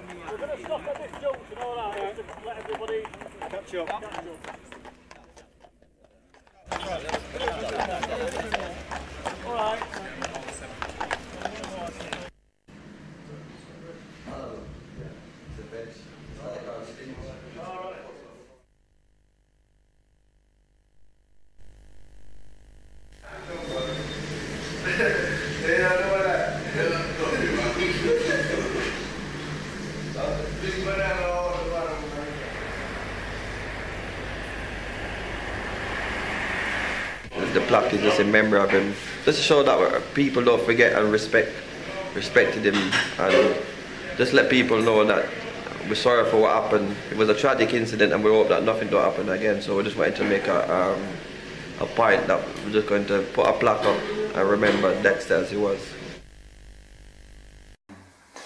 So that's leading up to obviously what happened. So obviously now fast forward to the 14th of July 2000 and the attack on the Young Lions Cafe and the murder of Dexter Coleman, who was one of your friends. Obviously that what happened followed on from events that happened elsewhere in Bradford. So do you want to touch on what you believe were the causes of the attack on Well, this is not even a belief. This is what me know happened. Because you have obviously a lot of because I know the people who was there when it happened. So basically, there was a pub on Manchester Road. Where certain people was 2 girls get into an argument and start a fight. Right. The people who was with one set of the girls, instead of parting the fight, they've joined them with his man, joined in to beat these other girls who was fighting. So their boyfriends were like slapping up. Whether I don't know if it's boyfriends or his brother or some kind of or whatever. But they have joined, instead of breaking up the 2 or 3 women them who was fighting, they have joined in. So X and film people was in the pub. They don't even X didn't even know the girls them. All they were saying is, yo, you're wrong, you can't be beating the girl. You can't stop. So they stop it. The other set of man them, which these are black men, was started to get in an argument with X and film people them. And it reached to a point where one of the man them was putting his hand in his trousers. As if he had a gun.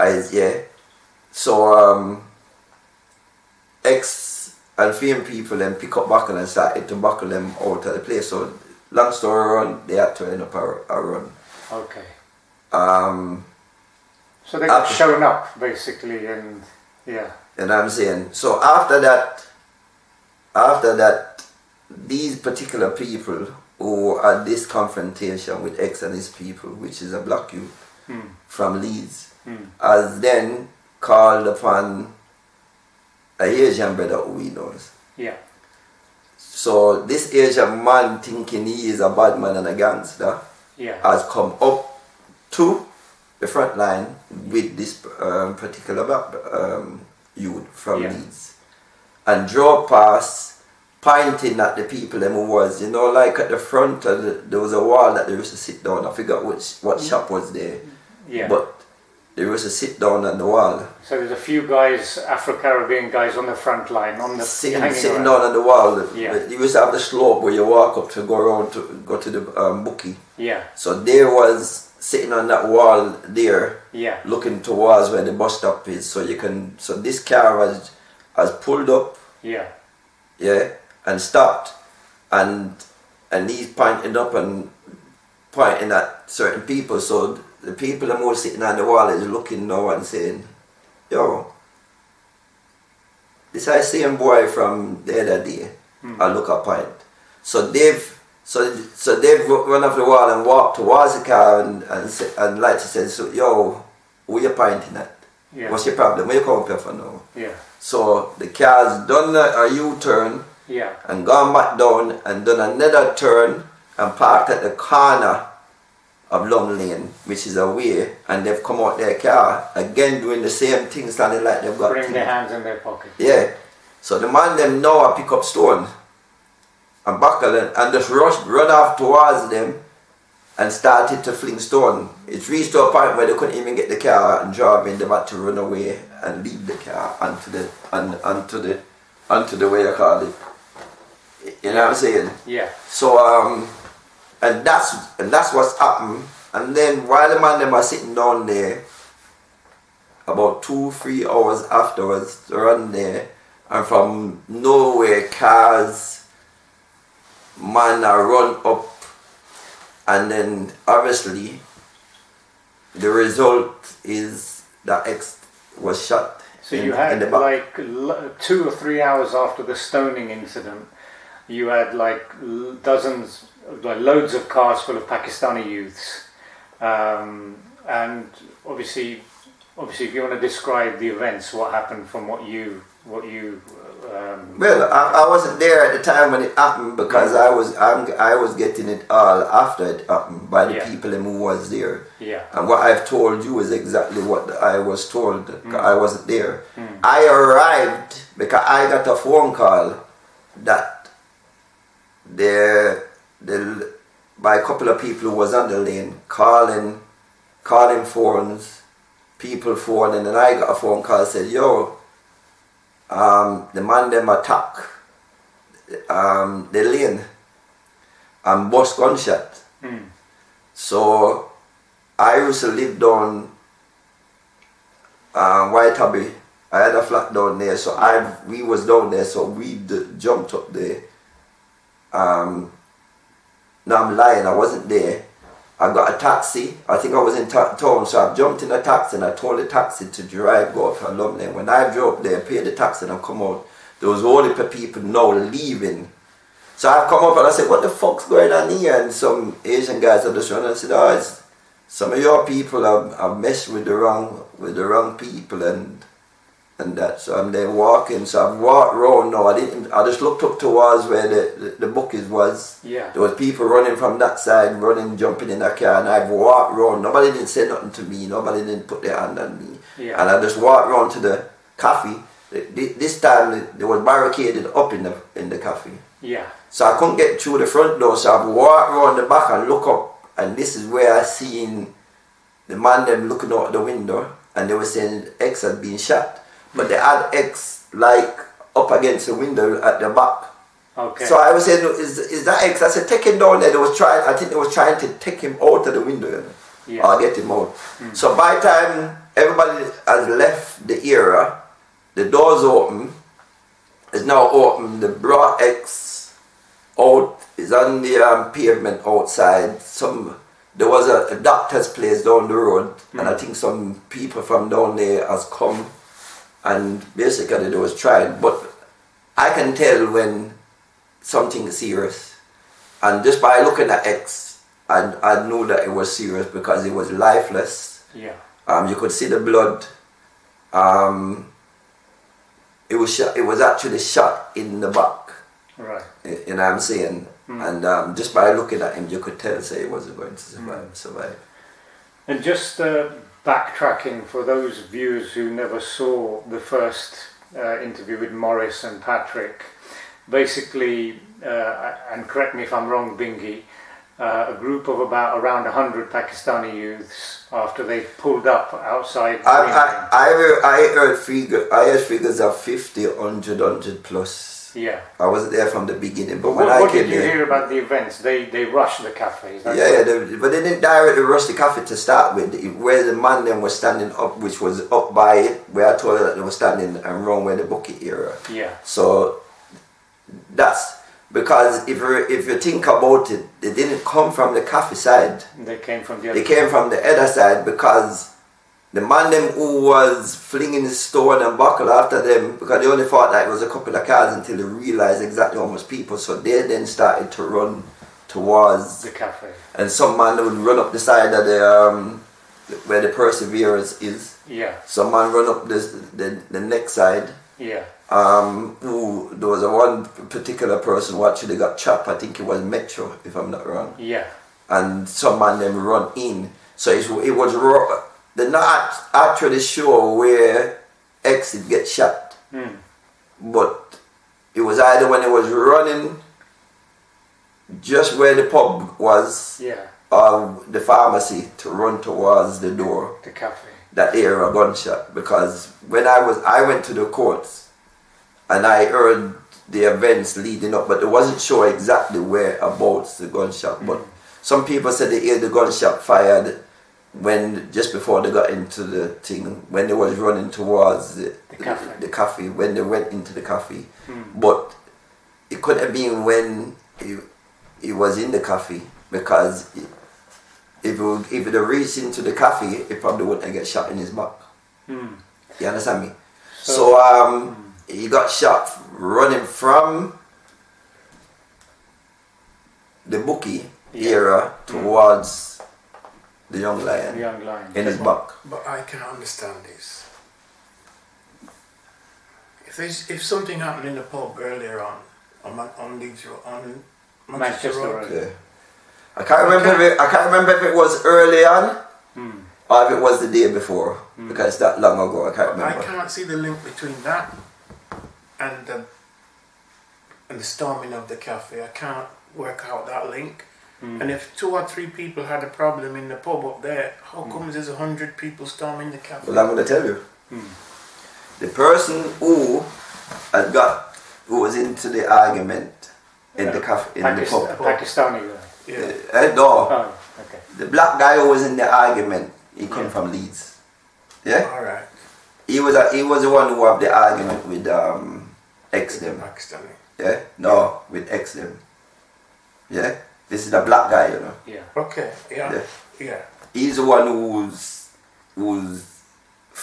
girl was arguing with another girl, and instead of him parting, it's like you go out with your girl now. Your girl is fighting with somebody else. Instead of you parting your girl and the other girl, you join in with your girl to beat the other girl. There's a Pakistani who shoot him. Yeah, but listen, you're not listening. Yeah, the black guy. No, and nobody don't even know who shoot him. A Pakistani guy got convicted, but the person who got convicted is not the person who actually did the shooting. Let me just say that. So, whether it was a black guy or an Asian guy, that's another argument. But the person who get convicted is not actually the person who... He was there with them because he was part of the argument. But what I'm saying to you is, this is what's happened. So you are the one who been run out by me. I'm X. I've run you away now. You're standing up with your hand in your thing. So X and Fame boy, them have rush him run, he's gone. He's called, you have then gone to call Ash. Yeah? You and him have driven up. So you are the black man and the Asian man have driven up in an Asian man car. You get rushed out of that car. The Asian guy know he feel disrespected. So he's then called for backup, using a ply to say that these men up at the front line have robbed my drugs. Because that's the argument. Right. He's used this as a ply to tell people, to rally them up, to back him and the black guy to come attack the cafe. So that's why. So basically, after the car got stoned, phone calls were made saying that falsely that I've been robbed.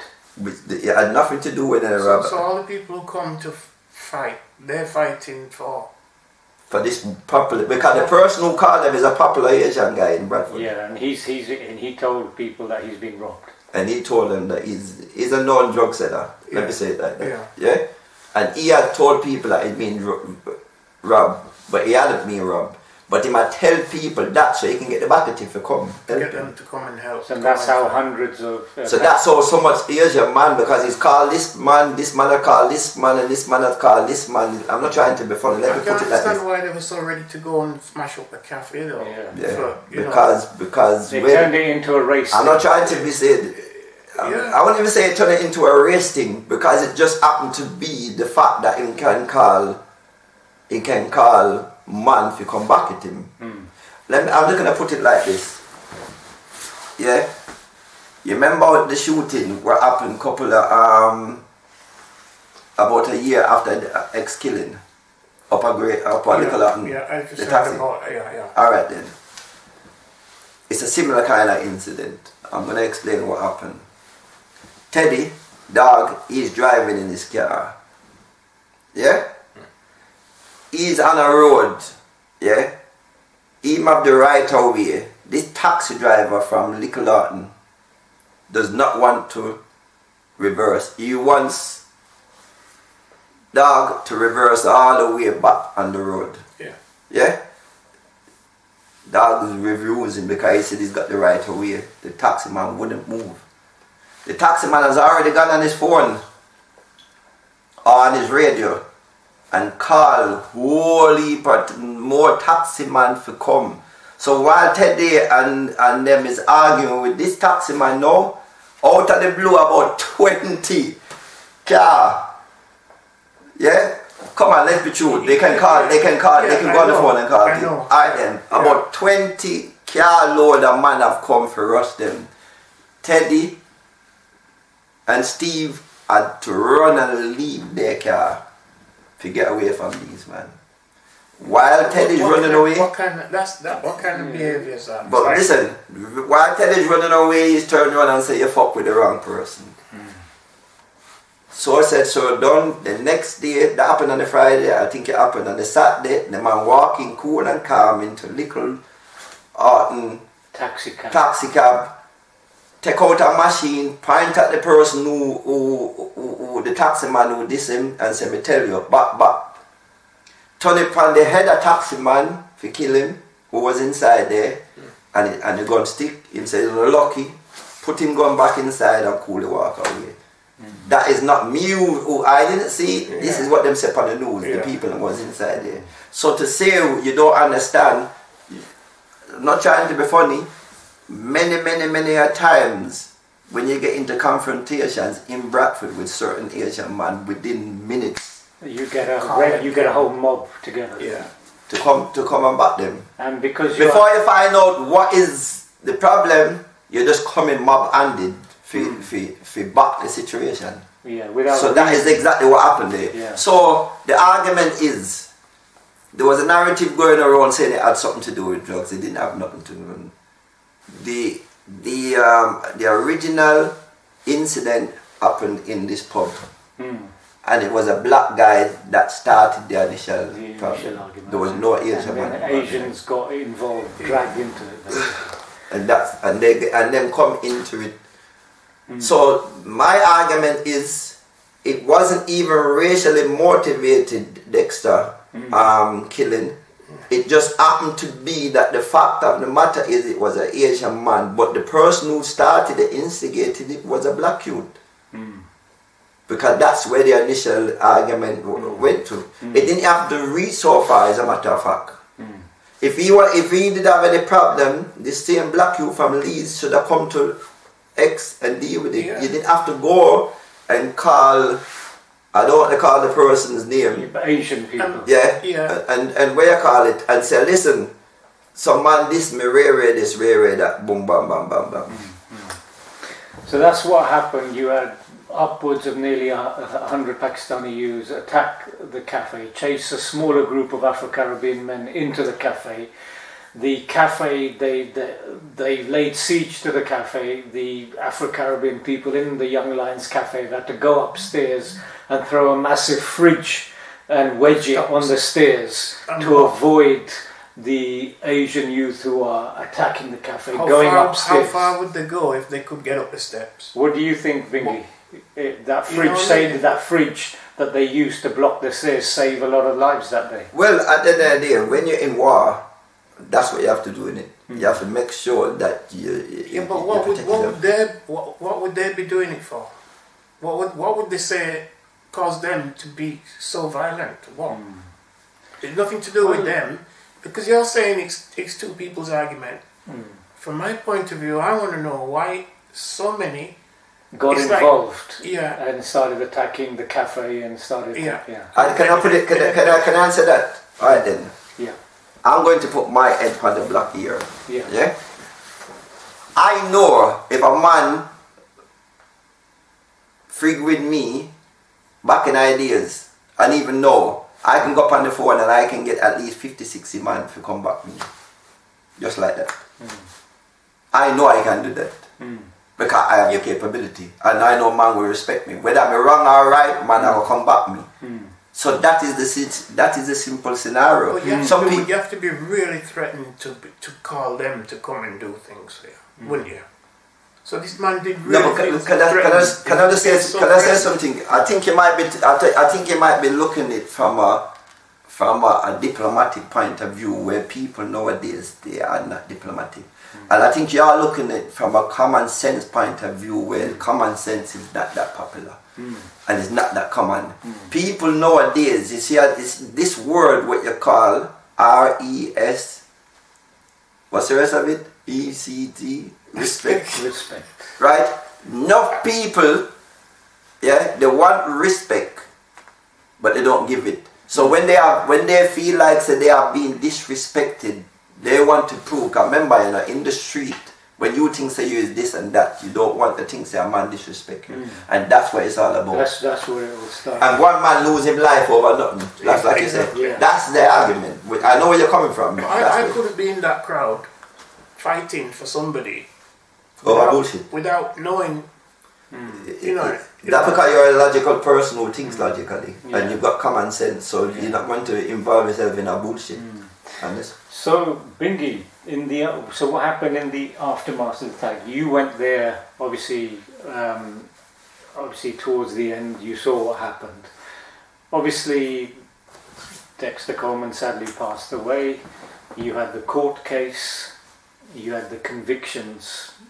Anything else you want to add in the immediate afterward, in the days after the cafe was rushed, that you noticed or you can share? Well, after this happened, the big conversation within the community, why I and my brethren did get involved, is because people were saying, listen, we can't make the young lion get shot. Yeah. So I went to the meetings then. I was called upon to sit down in enough community, because they was thinking about backlash. They was thinking about whether or not there was going to be reprisals and revenge and whatsoever. Yeah. So I went to meetings where there was police there or whatever. No, the biggest thing that the police were saying in these meetings, they were saying, listen, please let the police do their job. We don't want no revenge attacks, we don't want no reprisals, because we know that X was a popular person. Under the grapevine, the police have got some information that the people who's going to be coming from London, Birmingham, wherever, to revenge X's killing. Not only that, as a Jamaican. You understand me? Yeah. So the talk was, the main topic now is to make sure that the young lion is not closed. It's not closed. Nobody was interested, because there was us. Morris was basically saying, listen, I'm too scared to go back. Yeah. Other people were saying, so I said, listen, I will take it over. So you took over the Young Lions? I said, I will take it over. Me and my brethren, we did take it over. We said to the police, because we said to the police, listen, this is our last community hub, like, if you want to say. Meeting place. This is not, we want this to stay remain there. We're going to make sure, we're going to take over the place. We spoke to the owners, and we were saying, listen, we will take over the place. There was an agreement, bam, Contract was signed, and me and my brethren went over. We fixed it up, furnished the place, changed the dynamics. The police had meetings with we because we was the next people taking it over, and they were saying, listen, they want to know, they want us to liaison with the local community, Bobby, if you want to speak, who would like to come down there, be able to come in. Is it alright for them? You say yes, so police them started to come there and even buy food from there. Oh, wicked. So Dexter Coleman obviously was murdered on the year 2000. So what year did the cafe open? Was it the same year? Yeah, the same year. 2000. Within months we fixed it up and got it. So it was back up and running. So it was back up and running. You even had a plaque, commemorative plaque. Yeah, the police, them was the meetings that we went to, they were saying, listen, as a matter of fact, police actually did start to pass the police. They would park up the car, they would come in, they would order food, they would stand up in there talking, and they would or a drink or whatever, buy a patty or whatever, bam, and go. Yeah, that's what we said. So so the cafe's back up and running. Had the hostility cooled down in the time that you... In the time we was there, we didn't feel no tension, there was no issues. I'll be quite honest, I know a lot of Pakistani brethren, a lot of them shouted out to me and called out to me and said, listen, it was out of order what happened. We know what happened, we know this. We don't want it to make it look like it was a thing where it was a racial attack kind of thing, because everybody in the community knew exactly what happened. Even the people who found out what it was about afterwards, who was called and told lies by these people, even they were saying that if they didn't know, they wouldn't get involved. Because so even some of the people that rushed the cafe? Yes, because I know people who have said to me, these are Pakistani guys who have said to me, if they didn't know, they know people who were saying if they didn't know, they wouldn't even went rush the cafe. They was told that this person had been robbed by a whole heap of drugs. To get them angry. And he said to them, listen, come and help me, wear this and make sure this and that, bam. Okay. It's too late, isn't it? Cafe, Their apologies don't help now. So the cafe is up and running. So how long did you run the cafe for? Well, the cafe ended up closing because I went away in 2001. My son was running it for about just over a year. My son owns this property. Okay, yeah. Where we are now. He ran it for about a year. Yeah. Within that time, they had certain issues.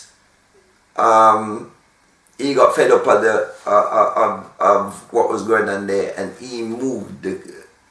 He got a cafe up on Gayfon Lane at the corner, and opened it there called the food station.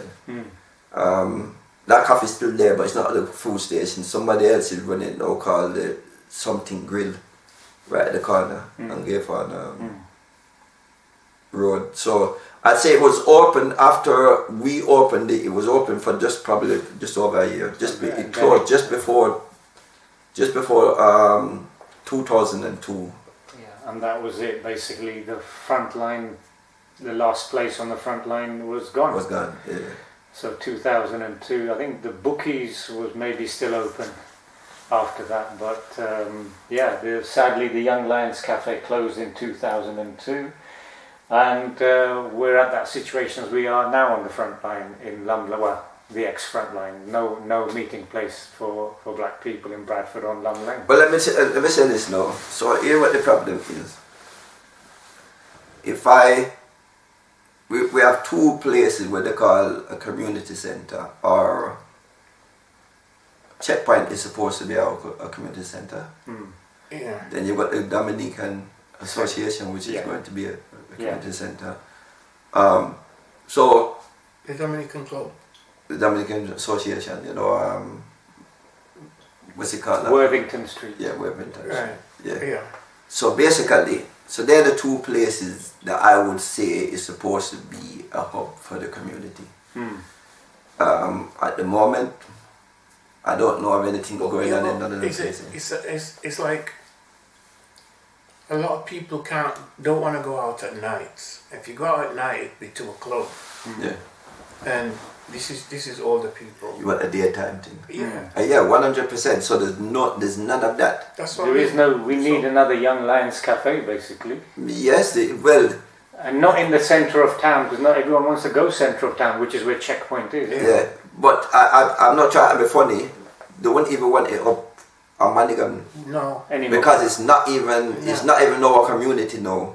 And it would just bring more out of place. It would have to be me personally, it's what could I say? By rights, somewhere like Checkpoint or the Dominican Association should be supplying something like that. But they're not. But to be like the Young Lion, somebody's going to have to find some way. To be quite honest, we're in the process of actually finding somewhere. It's only about signing on the dotted line. Whether it's going to be like how the Young Lion used to be is another argument, but we're going to run it like somewhere that people can come and sit down. But you're the best man for it, man. You know what I mean? I don't know if I'm the best man, but I'm one of the man them who is passionate about doing something constructive and positive for the community. Definitely. And to at least try to have somewhere, because I talk to a lot of people, and a lot of people they say, listen, even from a point of view of they say, Bingy, the place is dead. You know? Yeah. Right. So watch this space, and let's see what happens. And I'm sure Bingy, you'll keep us updated. Yeah. So we've gone as far as we can with obviously the front line and everything. Unless there's anything else you want to add, because I wanted to obviously ask other questions and change the conversation. No. That's Okay. Good. That's good. Bingy, you're a jack of all trades. I got to know Bradford. Jack of all trades. I'm trying to be a master of some. You cafe owner, right? Pirate radio station owner, sound system personality, music promotion. I mean, nightclub as well. As well. That's why I really record producer. I've been the artist management. As a matter of fact, I'm still produce music and I'm still in management. I've actually got 3 artists I manage right now. There you go.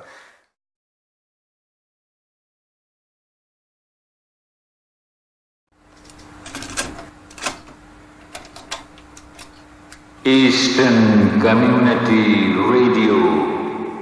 104.5 FM in stereo by the Asian community for the Asian community.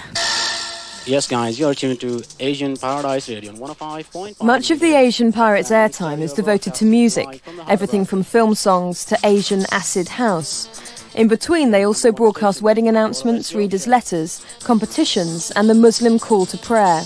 If you can't find what you want on one station, you've got 2 others to choose from. I listen to the radio all the time. I work from home, I work from here. And because of the magazine, I'm working all hours, middle of the night, first thing in the morning, whenever. So I always have the radio, and it's always an Asian station. I sort of know what's happening in the news, who's coming to Bradford, which Bhangra albums come out this week, that kind of thing. The community of Bradford had absolutely nothing before. They wanted something in their own mother tongue, which is Urdu or Punjabi, but they had nothing absolutely whatsoever. We had an hour on the legal station, Pennine, but it didn't last long. There was only an hour, it wasn't enough. It didn't cover anything. All you sort of got was a lot of songs, and that's it, and the news bulletin. But that's not what people want to listen to. People want to hear what's going on in the community. Between them, the Pirates cater for a range of languages, including Urdu, Punjabi and English, and a number of religions such as Islam, Sikhism and Hinduism. The Pirates' enormous popularity stems from knowing what their audience wants. They recognise that what pleases a schoolboy born in Britain won't necessarily appeal to his Pakistani-born grandfather. But the pirates aren't so popular with everyone. There's no evidence that the pirate stations, which are now operating around the sidelines in Bradford, are fulfilling any need at all other than some sort of drive by a few people who are running them who want to broadcast. There is no audience research at all, there is no studio facility, there's nothing at all which you would associate with a radio station. And I would challenge the view that the pirate radio stations are meeting any need at all. Well, one of the reasons for being popular is that there's no other outlets where they could get their music. I mean, over the airwaves, simple as that. I mean, there's no other facilities available in Bradford. This December, the Pirates will face a challenge from a new legal station, Bradford City Radio. In line with the conditions of the IBA licence, BCR will have to serve the diverse Asian communities and Bradford's 10,000 Afro Caribbeans as well. Even with the best will in the world, can BCR really be all things to all people? What we're offering is a completely alternative service. We're offering information both in English, Hindustani, Gujarati, Urdu, Punjabi. We've got programs catering for the Afro Caribbean community in terms of plays. We can even get plays coming over in dramas about Afro Caribbean survival in this country, and also for the Asians. Everything I say, by the way, that for the Afro Caribbeans or the Asian is actually complementary in some respects because of the shared experience within this country, both at a social level and at an economic level. Baby, oh baby, can't you see I'm in love with you, baby? If you do, believe it's true. And do the Afro-Caribbeans who run Paradise City Radio, Bradford's oldest pirate, think their community should have been given its own station? If they'd have done it that way, right, like give out 2 licenses, one to the Asians and one to we, it'd have been much better. But the radio station what's coming on now, me personally, I don't think they're going to care. A legal station like the one that they've proposed, BCR, I don't think it can fill the gap like PCR can fill the gap, because firstly, it doesn't relate to the people. PCR is made up from people off the streets, and it's for the people on the streets. Minimum requirement is 1 Asian station. That's the minimum requirement. I mean, we could do with, say, 2 or 3 stations in Bradford or in the west of Yorkshire to provide for the West Indians and the Pakistanis and the Indians. I mean, there's different dialects and different languages. The reason why we had to limit the number of stations in any one city to just 1 is because of difficulties with frequencies. There aren't enough frequencies to go around to satisfy all the demand, so it's a technical reason. In the past, the DTI, which polices the airwaves, has tended to turn a blind eye to the Asian pirates. This is likely to change when BCR starts broadcasting legally, but will the DTI be able to get rid of the pirates? Are they going to get you off air, though? No chance. They're not going to get us off. Well, not easily. I mean, I can say up to 10 raids. If they come and take me off air 10 times, I can go back on air. Maybe the 11th time is going to be a little difficult for me, but to raid somebody 11 times is a bit difficult. I mean, at the moment, we're with a station, we don't move about. As you know, I don't know if you know, most of the other stations in Bradford, every second week, the location has changed. Us, we don't move. We stay, since the day we've opened, we haven't moved at all. We make it a fact where we are. Because it's for the community, and if the community doesn't know where you are, what good are you to? You know, one of the biggest injustices as well that black people faced was before the mainstream radio stations like Radio 1 and whatever played much reggae music or black music, the pirate radio station phenomenon was very important to the Afro-Caribbean community, which started in the early 80s, because you couldn't hear your own music on the mainstream radio stations. And Bradford had its own pirate radio station started by the Afro-Caribbean community, and you even helped the Asian community set up theirs. So do you want to go back to, your role in that? Let's get it straight. I didn't help the Asian community set up their radio station. No. Right. We set up PCR, Paradise City Radio. Paradise City Radio, yeah. Me and 2 other people started that. And what year? It was my brainwave to say, listen, we need to start a pirate station in Bradford. We got all the equipment, got the contacts, and we got it up and running and it was very successful when it started, and it was very popular. What was it? 88, 89? It started in back end of 87, 88. 88 we got it up and running properly. Okay, and where did you used to transmit from? Various places. Just we didn't stay in one place too long. We tried. It was important to try to keep us high in Bradford, because Bradford is like a valley. A valley. So basically, it's a situation where we had to find the places, and so if we found somewhere, we would have to tell the person who was going to come set up the equipment to come and actually test there first. And then what he would do, he would test the place with using this machine and say, yeah, we can get a good signal from here. So what we try to do, we'd find somewhere in Bradford and set up a radio station there, and then we'd have somewhere on standby, because we knew that sooner or later you get radio. What do you call them again? DPS? DTS? DTI, something like that. Or whatever. We had to be one step in front of them all the time. And then it reached to where we progressed, so, which was really good. The guy one day called and said, listen, I've got something for you. It's going to cost money, but I've got some. I said, what? He said, you can have your radio station in A and the transmitter in B. So basically, the only thing that they will find, if they find it, is the aerial. They won't find all the equipment. They won't find all the equipment. So you must have had enough people and DJs playing the music on Paradise Radio. You know something? Was it 7 days a week? It was 7 days a week, 24/7, and it was popular because we had DJs lined up. We did it professional. We had people like Garage. We had Mikey Roots, Mikey Gemini, Slackness, Big Belly Man, as he was known on the thing. I used to play on there. I used to have our a lady who used to read the news. Yeah. On the news as well. Yeah, wow. on the hour. And we used to start, basically, we was that good that even the legal radio stations, I think they put more pressure on us, because we was that set good at what we was doing. That DTI used to, I'd say at least every 2 weeks, we used to get raided. Right, and what was the music policy? Reggae, obviously?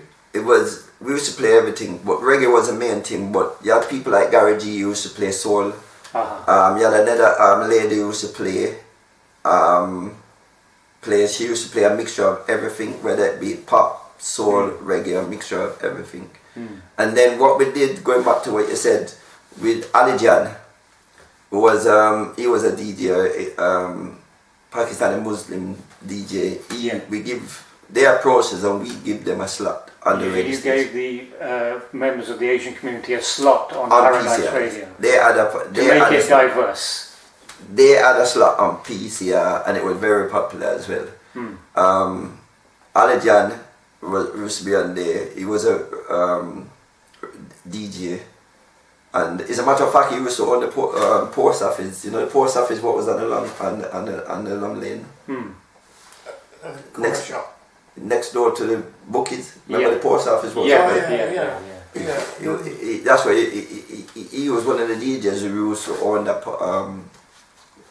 record. So they never had their own station. They had slots on Paradise Radio. They had a slot on PCR. Yeah, and then afterwards, obviously, something happened where we had a rumor going around that there was a license going to be issued, or somebody. A legal license was going to be issued. We were saying that if anyone should get it, we should get it. Because you started the radio station. But with potential, maybe because we didn't really go about it properly, but we didn't get no license. You didn't get the license? A license was issued, but we didn't get that. So who got the legal license? what they call? I'm sure it was Bradford City Radio. That's what they call it now. Bradford City Radio. I think it's them who got the. And who were they? Were they a separate pirate station? No, it wasn't. There wasn't no pirate station. It was just a community radio. It's a community radio. And they got the license, and you guys got left out. Well, I'm not trying to be funny. How much time black people start things and somebody else reads? Yeah, black people were the innovators of pirate radio. Well, listen, we are innovators of many things. Whether it be music, whether it be the traffic light, whether it be the railroad, whether it be the telephone. We are innovators of many things. But the innovators of pirate radio in Bradford, who started it and helped the Asian community with the slot, they got left out, and it was the Asian community that got the legal license. I'm not sure if it was directly, because I don't think Bradford City Community Radio is just a Asian radio. I'm sure they play other music on there. Yeah.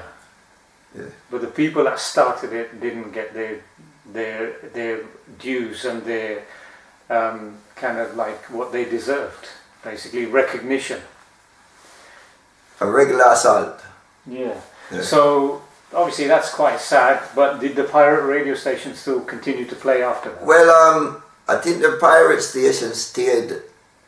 It went on until I'd say at least 95. If I'm not sure, 94, 95. I think the pirate station went until. And anyone who wants a flavour of what the pirate radio station scene was like in Bradford, PCR radio, Paradise City Radio, there are loads of recordings of shows from the late 80s and the early to mid 90s. If you go on Mixcloud, or if you just type in Paradise City Radio Bradford or PCR Radio Bradford, people like Mark Chester on Mixcloud and Jonathan on Mixcloud have recorded a whole heap of the shows, so you can do a little search online and hear some of those recordings. You can hear Bingy, I think your name was Bingy Wonder, wasn't it, on the radio? Yeah, playing some music as well, and other people. So that's the pirate radio.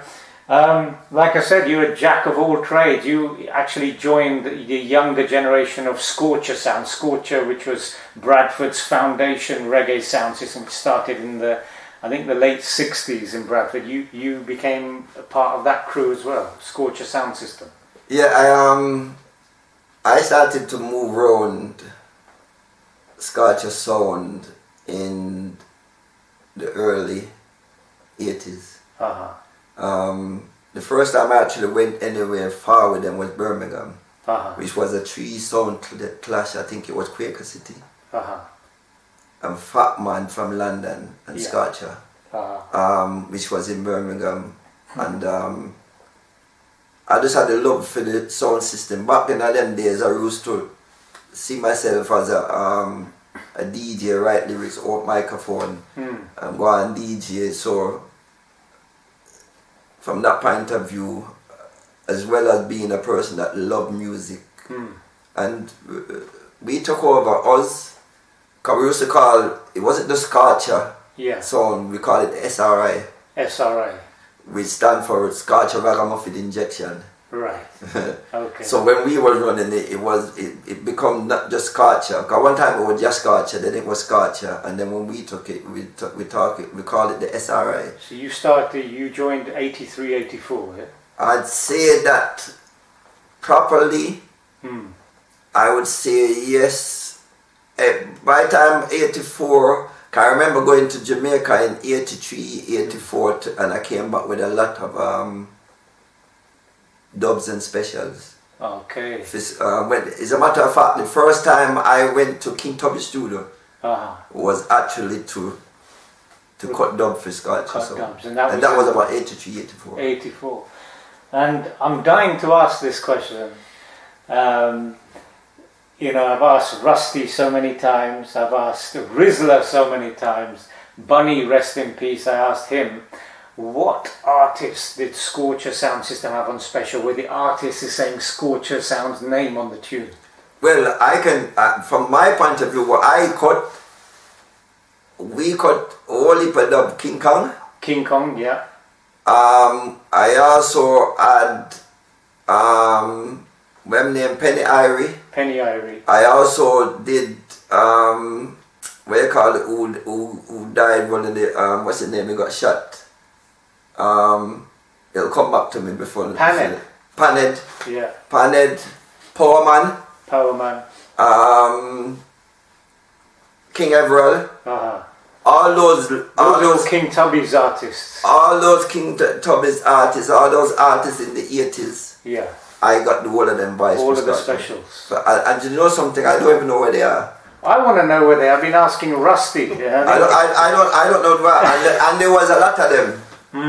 There was a lot of them. And like I said, you think of any artists back in the days who were making headways in Jamaica in the dancehall scene, and Scorcher had them panned up, because I personally more than one time went out there and cut them. Do you remember Scorcher having Dennis Brown and Nitty Gritty and all them people? No, I don't know about that, because Gregory. I don't know about Dennis, because I didn't cut no dub with Dennis Brown, and I've never cut no dub with Gregory Isaac. So. Yeah. But you had a whole heap of tunes. So, how long were you with Scorcher? Well, I was with Scorcher's sound way up until in the late 90s. Late 90s. Going into 2000. So just before 2000. All right. Because we broke away and started our own song called African Wonder. African Wonder. Yeah. Right. So, and I think that happened in about I'd say that 90... About 98, 99. Okay. Yeah. Is that your phone? See, popular man. But anyway, so what? Yeah. So you were, when you were with Scorcher, were you the MC with the lyrics, or were you the selector? No, I used to do. Big Belly Man was a main selector. Youty Buckshot was also a selector. Yeah. I was a mic man. Mic man. DJ with microphone, and sometimes I hear some cassettes going around, and I shake my head and I think. Yeah. Yeah, but we need to find those cassettes. Yeah, and basically it was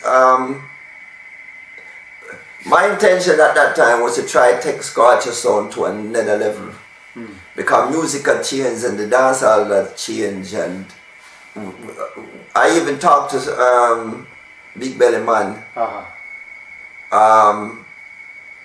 about actually taking the sound to Jamaica. We didn't have to directly go with physically the sound, but just going with the record box and went to, because when I went over there, I made some good links. The man who used to mix in King Tubby's and work in King Tubby's is a youth they call Duckman. Yeah. I made some good links, and that's how I got to know King Kong. Yeah. And then I started to manage King Kong. You managed, because King Kong lived in Bradford, didn't he, for a while? Well, he used to come and stay, obviously, because he used to live in Basingstoke. Yes. But he used to pass Bradford all the time, because me and him was doing some work, and I. So you managed King Kong. Yeah, from up until in the night about 90 to about 92, yeah, about 92. Okay. Yeah. Wicked. So, and also your music promotions as well. You've been doing music promotions. Yeah, I've been involved in putting on shows in Pennington's, which is on Manningham Lane. Okay. That was a big club. Remember they used to call it Mecca. And I used to put on all the shows in Pennington's, and I still bring artists over.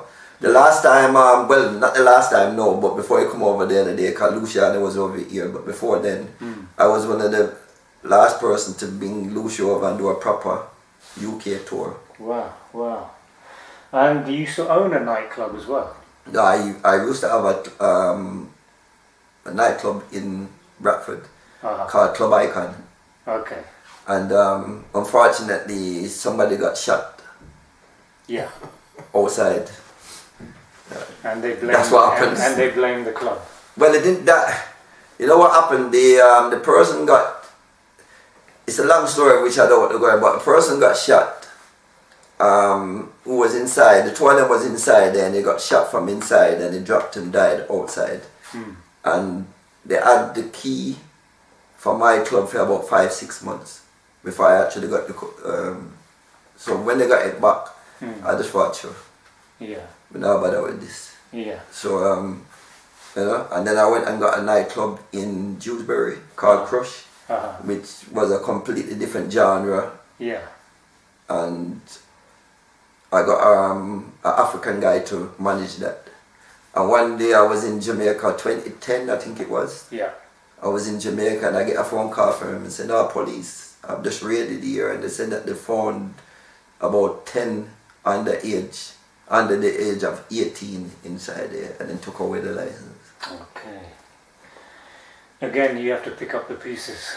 Well, I just said that's it for me. When it comes to business in England, that's it for me. I just concentrated on Jamaica. And if that's not enough, you're also an author of 2 books. 2 published books. I've actually written 6. You've written 6 books. But I've had 2 published books. One called Living a Dream and one called Double Standard, which are on Amazon. I've got another 2 books. One called Who Run Things, which is about gangs and violence. And another one which is called White Lies, Black Truths. Okay, so if any of our viewers want to obviously look up your books, the author is Richard Bingy Brown, yes? That's B-I-N-G-I, and author, if you look under that, the books are, they're novels basically. So one is Living the Dream. And what they call Double Standards. Double Standards, okay, and you can get these on Amazon. My writing, I call them, you know, like you have fiction. But I call my book factions because my writing is faction because what I do, I write all my novels based upon real things, but I turn them into a fictional story. But there is some truth in the story. And the characters them in my books are true. I just change the names. Okay, and Victor, you obviously have published your photographs as well. Not really published yet. So but in the process of... Yeah, I've got the book. And so will you let us know how you progress with that? I will do. Yeah, brilliant, brilliant. So that's what we're going to look for. And I mean, so much has been covered. There's so much more we can cover. You know, but also I set up an interview with both of you guys with Jenny from The Voice newspaper. Victor, your experience because of that interview, because I understand that a lot of what you said, was it there or was it missing?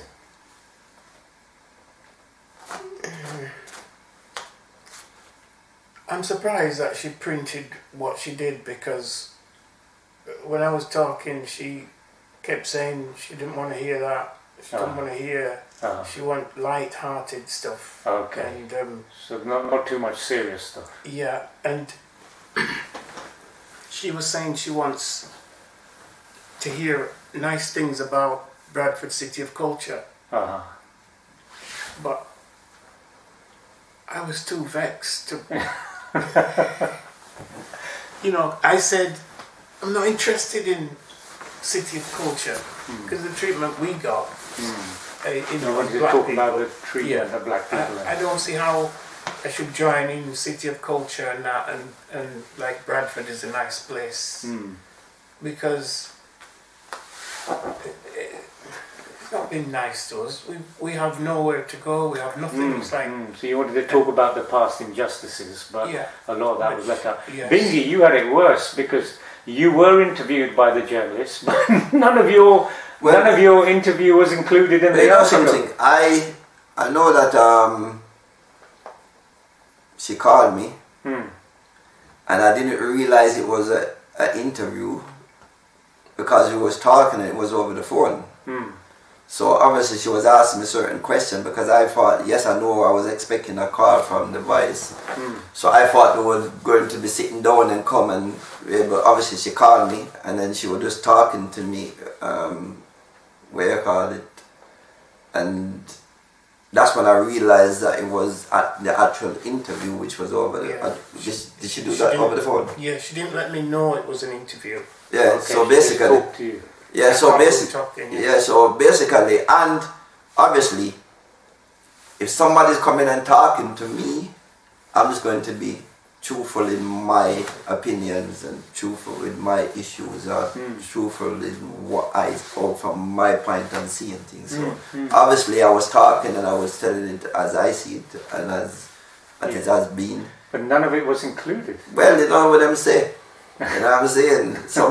Sometimes words are even worse than independent. Yeah, true. But yeah, so if anyone wants to see the Voice article, I was harassing the Voice for time, you know, getting them to do this article about Bradford and the past injustices. So if anyone wants to check it out, we're still in August, aren't we? So it's in this month's edition of The Voice, August 2023. All you have to do is go on Google News and type in Bradford, Afro Caribbean and Voice newspaper, and you'll see an article which is available online called Bradford, the Invisible Community. And it talks about 2025 and Bradford. So that leads us on nicely to the next question. And you know, I have to keep a straight face when I ask this question, bearing in mind all the bad things that have happened to black people in Bradford. Victor, Bradford recently has been voted the UK City of Culture 2025. How excited are you about that? Well, like I said, you know, when I was being honest to the newspaper Sheen, The Voice, and I was saying, well, like I said, I'm not interested, I wasn't interested, because we have nothing. We have, what we know, what I know of black people in Bradford was mainly frontline. People from all over Bradford gravitate to the front line, and it's not there. They were saying we would like to replace it, not the same place obviously. We'd like somewhere that operates the same way. Yeah, a daytime meeting place. Yeah. We don't have to go into the centre of town. Yeah. And obviously it's not going to be in a residential area, because we play music.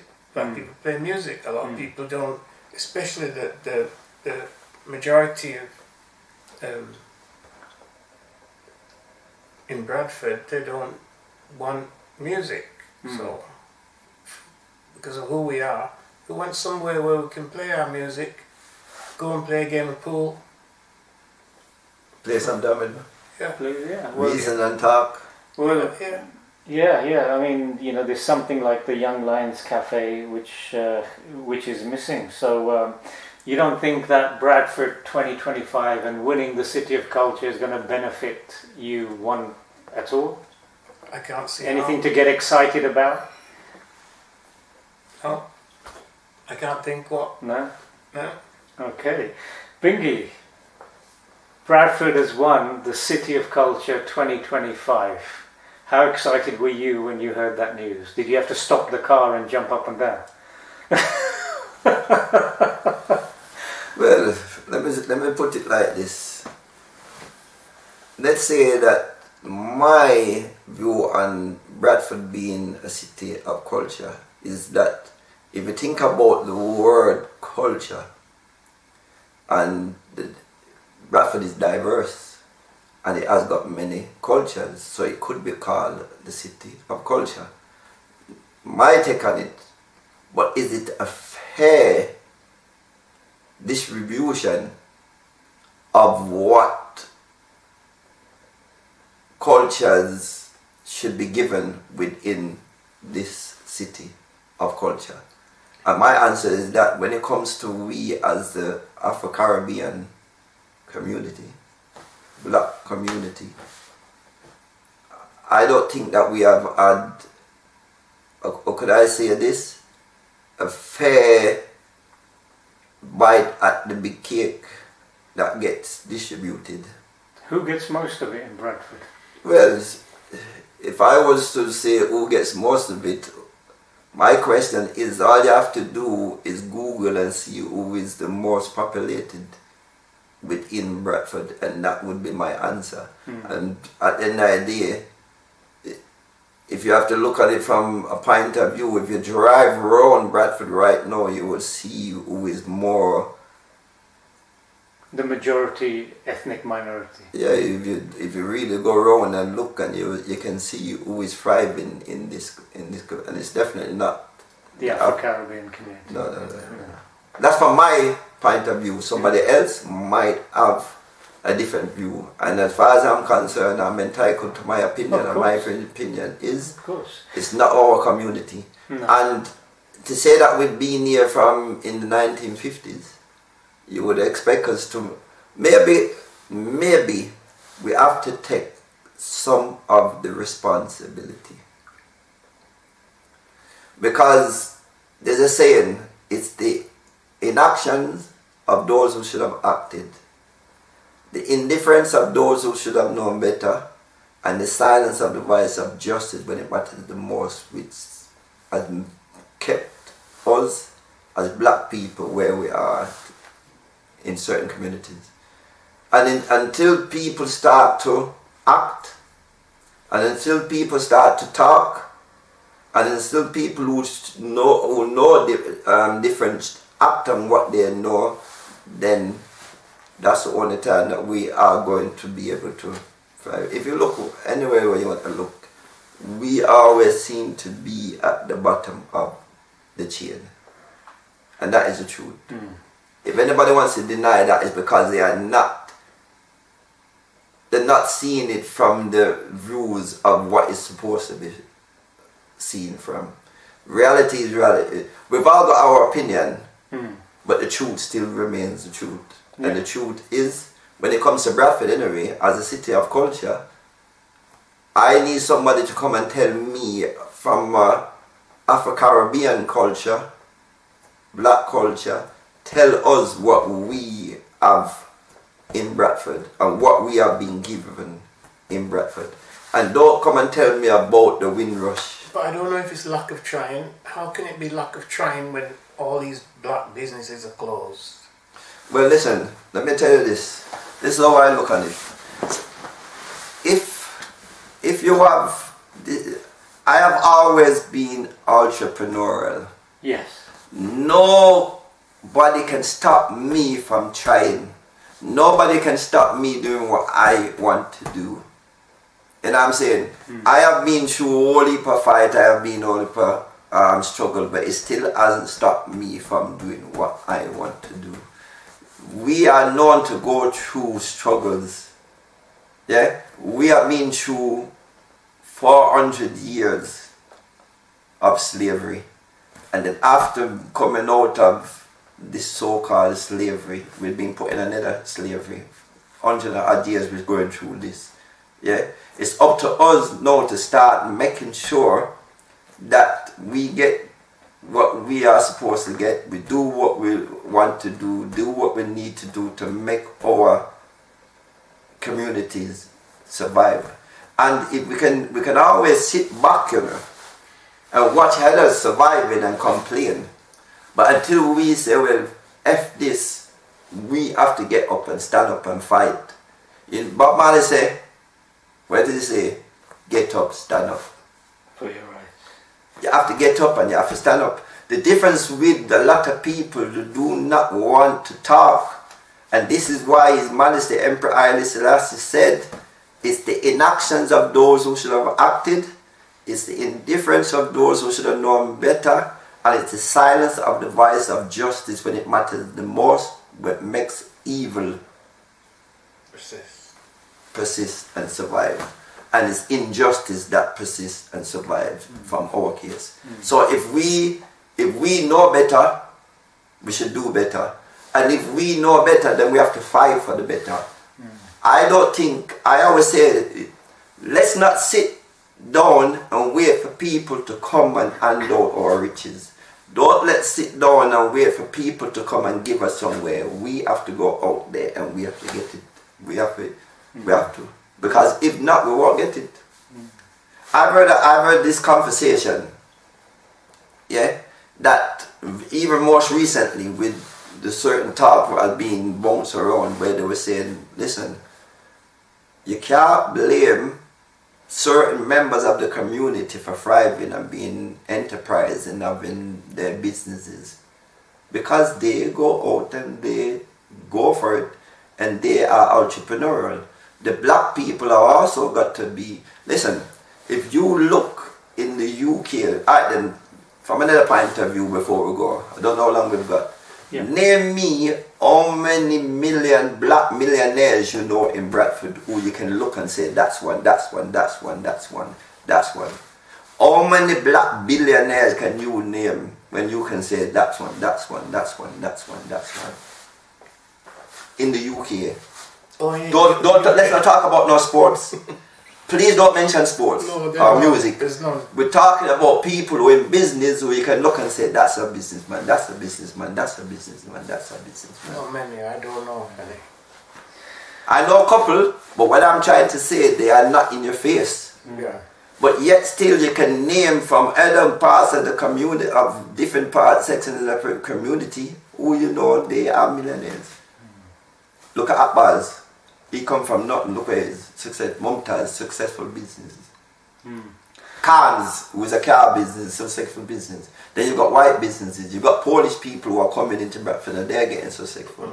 Romanian who are coming into Bradford and they're getting successful. We have to be more entrepreneurial and not depending on people to come and do anything for us. Sometimes it's not made easy for us. No. It's not, there's no... So this Bradford City of Culture 2025 it's not really going to provide any benefit. Well, I'm not going to say that it's not going to until I see from, how long is it the City of Culture for?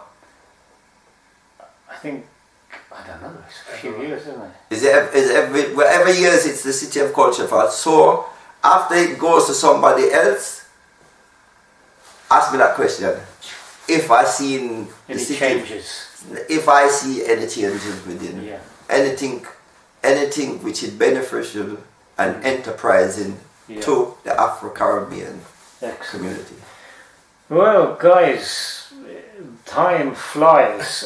Like the other interview, I haven't, hardly moved. I haven't had no lunch. You know what I mean? I've just basically been. I've been besotted by what you guys have told me. The time has gone so quick. Such a powerful, interesting interview. I want to thank you guys for your time, taking the time to come to Leeds as well. You know what I mean? It's just it's amazing. And I always ask this question at the end, but I think you've probably already said what you wanted to say. Is there any parting message for the people that are watching? First of all, Victor.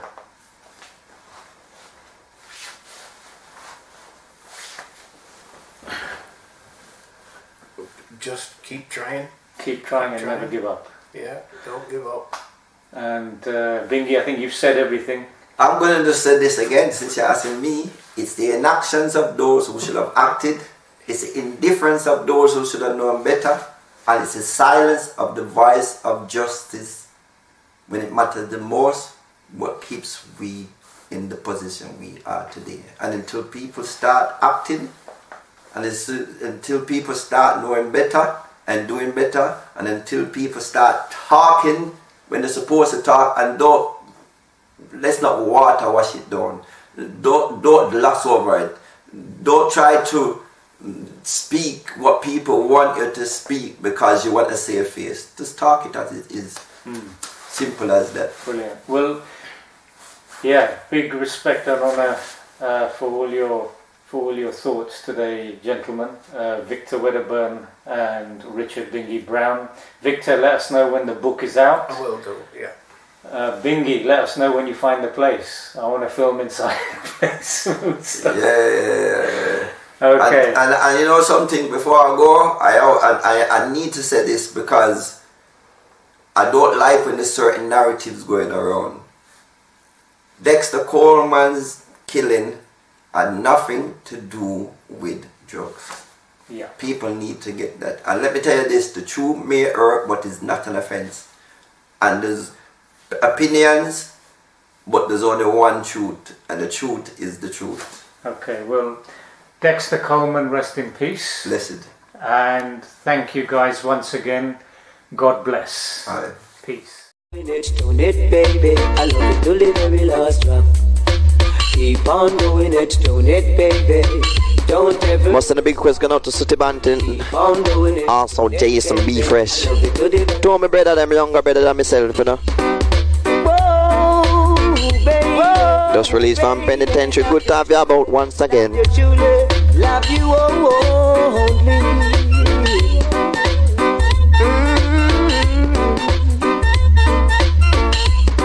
Take my hands now, say you'll be mine. Say you'll be mine. Only me and you all the time. Wherever the go west, I will follow. Sweet sounds of coca tea. Sing, keep on doing it. Walking away from the sounds of coca tea. Into my singer for last year, must be my singer for this year. I happened to book up on this man last night in Birmingham, and may I tell you, this one is my singer, Thriller You. A thing entitled Careless Whisper and His Wickedness. This one available on the Redman Superpower record label. Check it out, live stop, non-stop. But I might tell you in the studio, hot.